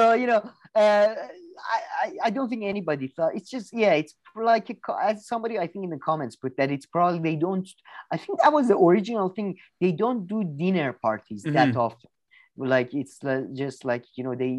I think they have that fika thing. Have you heard about that? They usually have coffee and cake in the afternoon or late afternoon fika. Or they have fika a lot of like they have coffee. They love coffee from what I understand in Sweden and shit. It's a big sort of like, and then maybe they drink at night. I don't know, but I never thought it's like, I thought maybe back in the days it was like a thing that older people didn't like. Maybe I don't know, but it wasn't like I was thinking Swedes being disparaged anyway. It was okay. It's a weird culture. Yeah, no, I He thought said, exactly like they don't insist on the food, and yeah, perhaps yeah, even or in some some, places they're like, oh, like no, like family dinner, even if you have your friend here, like I don't know, we just have it it's between time for us, and family or yeah, whatever. something Yeah, like yeah. But this lady, I mean, I've she proved seen she far really weirder what she culture. proved is that the New York Times, if someone spreads Yeah, misinformation, New York it's Times the is New York discussed. Times. That's I my mean, New York takeaway. Times. Yeah, New York Times. To be fair, the way New York Times put it, it's like a fucking. It's as if the child was kidnapped or Yeah. something. Yeah, this setting, while this is from New York Times still, this setting, while quite normal in Sweden and other Nordic countries, has horrified people around the world. Shocked to learn that some Swedish families do not invite their children's visiting friends to eat with them at mealtime. Again, horrified. Do you know the understanding of who was going, oh, no! Dropping like their mobile phone? Like Kaiser Soze at the end of the usual suspect, glasses falling off of people. I was one of the people who was very like, I was like, it's such a good idea. It's Yeah, some people very like I didn't. I mean, I was like, that would suck if you're in the room, but Jesus Christ. yeah. The case provided opportunities for op-ed contributions too, in as if like op-ed contributors were waiting for that, as if not just like Elizabeth, what was it? Elizabeth Braw, all op-ed writers are not just basically like they would write, as we can see, they would write about anything, or like anyway, she talks about the somebody oh, this is so great. Listen to this. In Britain's The Independent, a Swede named Linda Johansson, who's neither a reporter nor a sociologist, but runs an Etsy shop, waited in to say, I'm Swedish. It's true that we don't serve food to guests. What's the problem? She presented no data documenting this alleged habit. Come here. No, we are not allowed to talk about Iran anymore without data. Yeah. Like, what was your primary research? What institute funded your comment on like independent? In Iran, they eat a lot of kebab. Where's your data? Holy shit! So you have to get like meat consumption like the pound. Unfortunately, go in the New Ministry of Agriculture. Okay, looking for raw data. Independent called me for a comment if I could please request some of the confidential data on meat usage in Iran, if that is possible. Broken down by region.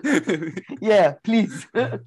Unfortunately, the New York Times forgot to investigate whether the social media posters' allegations were in fact true, instead relying on unconfirmed information, such as a tweet by a pop star Zara Larsson. The piece's reporter is a general assignment reporter based in New York City and has no Sweden expertise.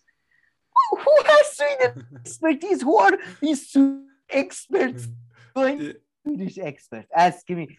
I tell, what are you talking? What is wrong with you? You're like, this is not brains. Oh my God. Oh my God. I love this lady. I'm going to follow her and read like everything she's written before and after this, just forever. I mean, can you imagine writing this by a tweet pop star, and then in parentheses, the piece's reporter is a general assignment reporter. Yeah, I mean, this sounds like a general assignment kind of story. There are, in fact, no studies that show that Swedes fail to feed guest dinners more frequently than. Although lots of social media posters claim to have experienced being left out of dinners, countless Swedes were baffled at allegations, as ought to be well known by now. Just because an allegation exists on social media doesn't mean it has to be true. Justice for Johnny, buddy. Justice for Johnny. Yeah, so I mean, okay, so I guess it really based on like, if all these people also saying that, like, why would they say that? It's nothing crazy. It seems like, in Sweden, there's a chance they don't do it too much. Now I think we are getting to the real why she's getting upset. Like other Swedes, okay, I have never not been fed when visiting a friend or acquaintance, and without scientific documentation of the practice, concluding from various social media allegations that a failure to feed guests is a national habit, is as credible as saying arguing that former US President Donald Trump won the 2020 election because somebody said so on YouTube. She's one of these fucking January 6th freak type misinformation freaks. She's trying to connect anything. I mean, can you believe it?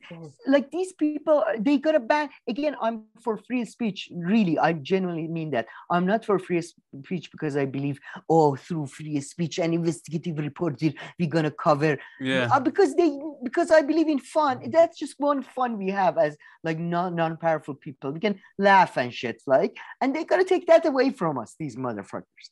Oh my God. Man, many Swedes tried to take the baffling campaign on the chin.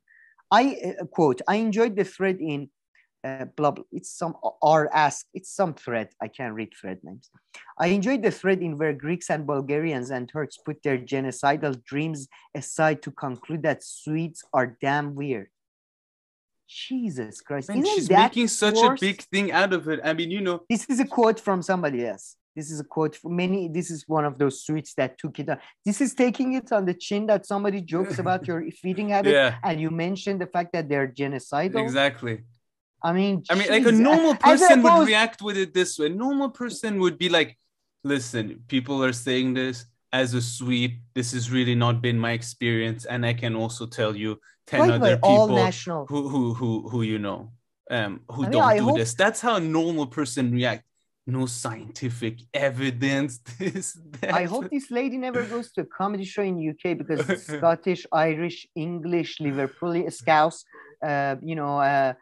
people from Newcastle, everybody's really Birmingham, Southerners, posh boys, non-posh boys, everybody's made fun of, and there is no scientific research being, Eddie's or scientific research about how Germans are, funny. And listen, you have the full article. I'm only able to read half of it. Does she provide? Yeah, no, it only opens half, and I don't know. I rarely ever read from the time, so I don't know why. But does she provide scientific evidence that the reverse is true, that when you go at this she's pointing out the lack of scientific evidence. But so she doesn't have scientific evidence on the other side, though.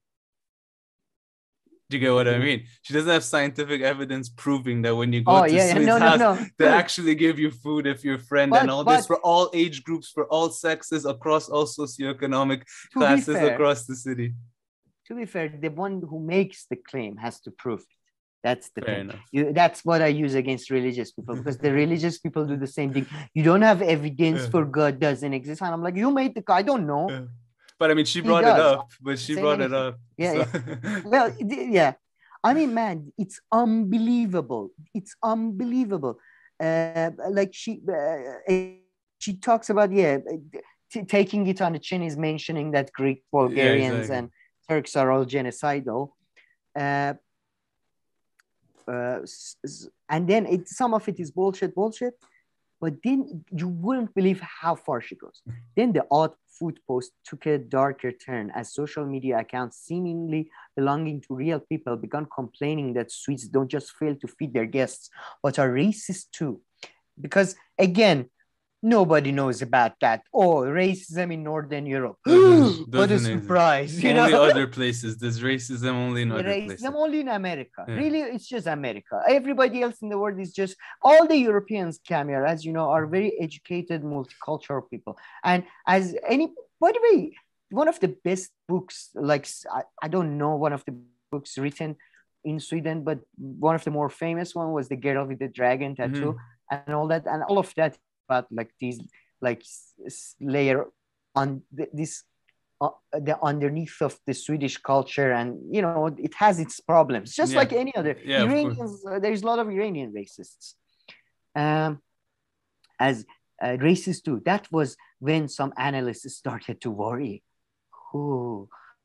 Why? Wait. Sweden had, after all, just begun the process of joining NATO, frustrating a country with a history of turning domestic tension into information warfare fodder, or of inventing entirely. Quote, a seemingly innocuous thread on Reddit rapidly going viral and turning into a campaign of hatred and threats, with Swedes being called racist, summarized Antoine Leff, a Swedish communication consultant who specializes in disinformation and misinformation.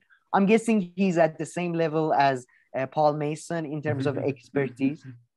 This quote, this can be a part of the general public discourse and it can be entertaining to some, but a hostile group or country can also take advantage of a viral phenomenon. And this type of media phenomenon can benefit different actors. Sweden's new psychological defense agency examined the case and determined the campaign had not been instigated by a hostile state.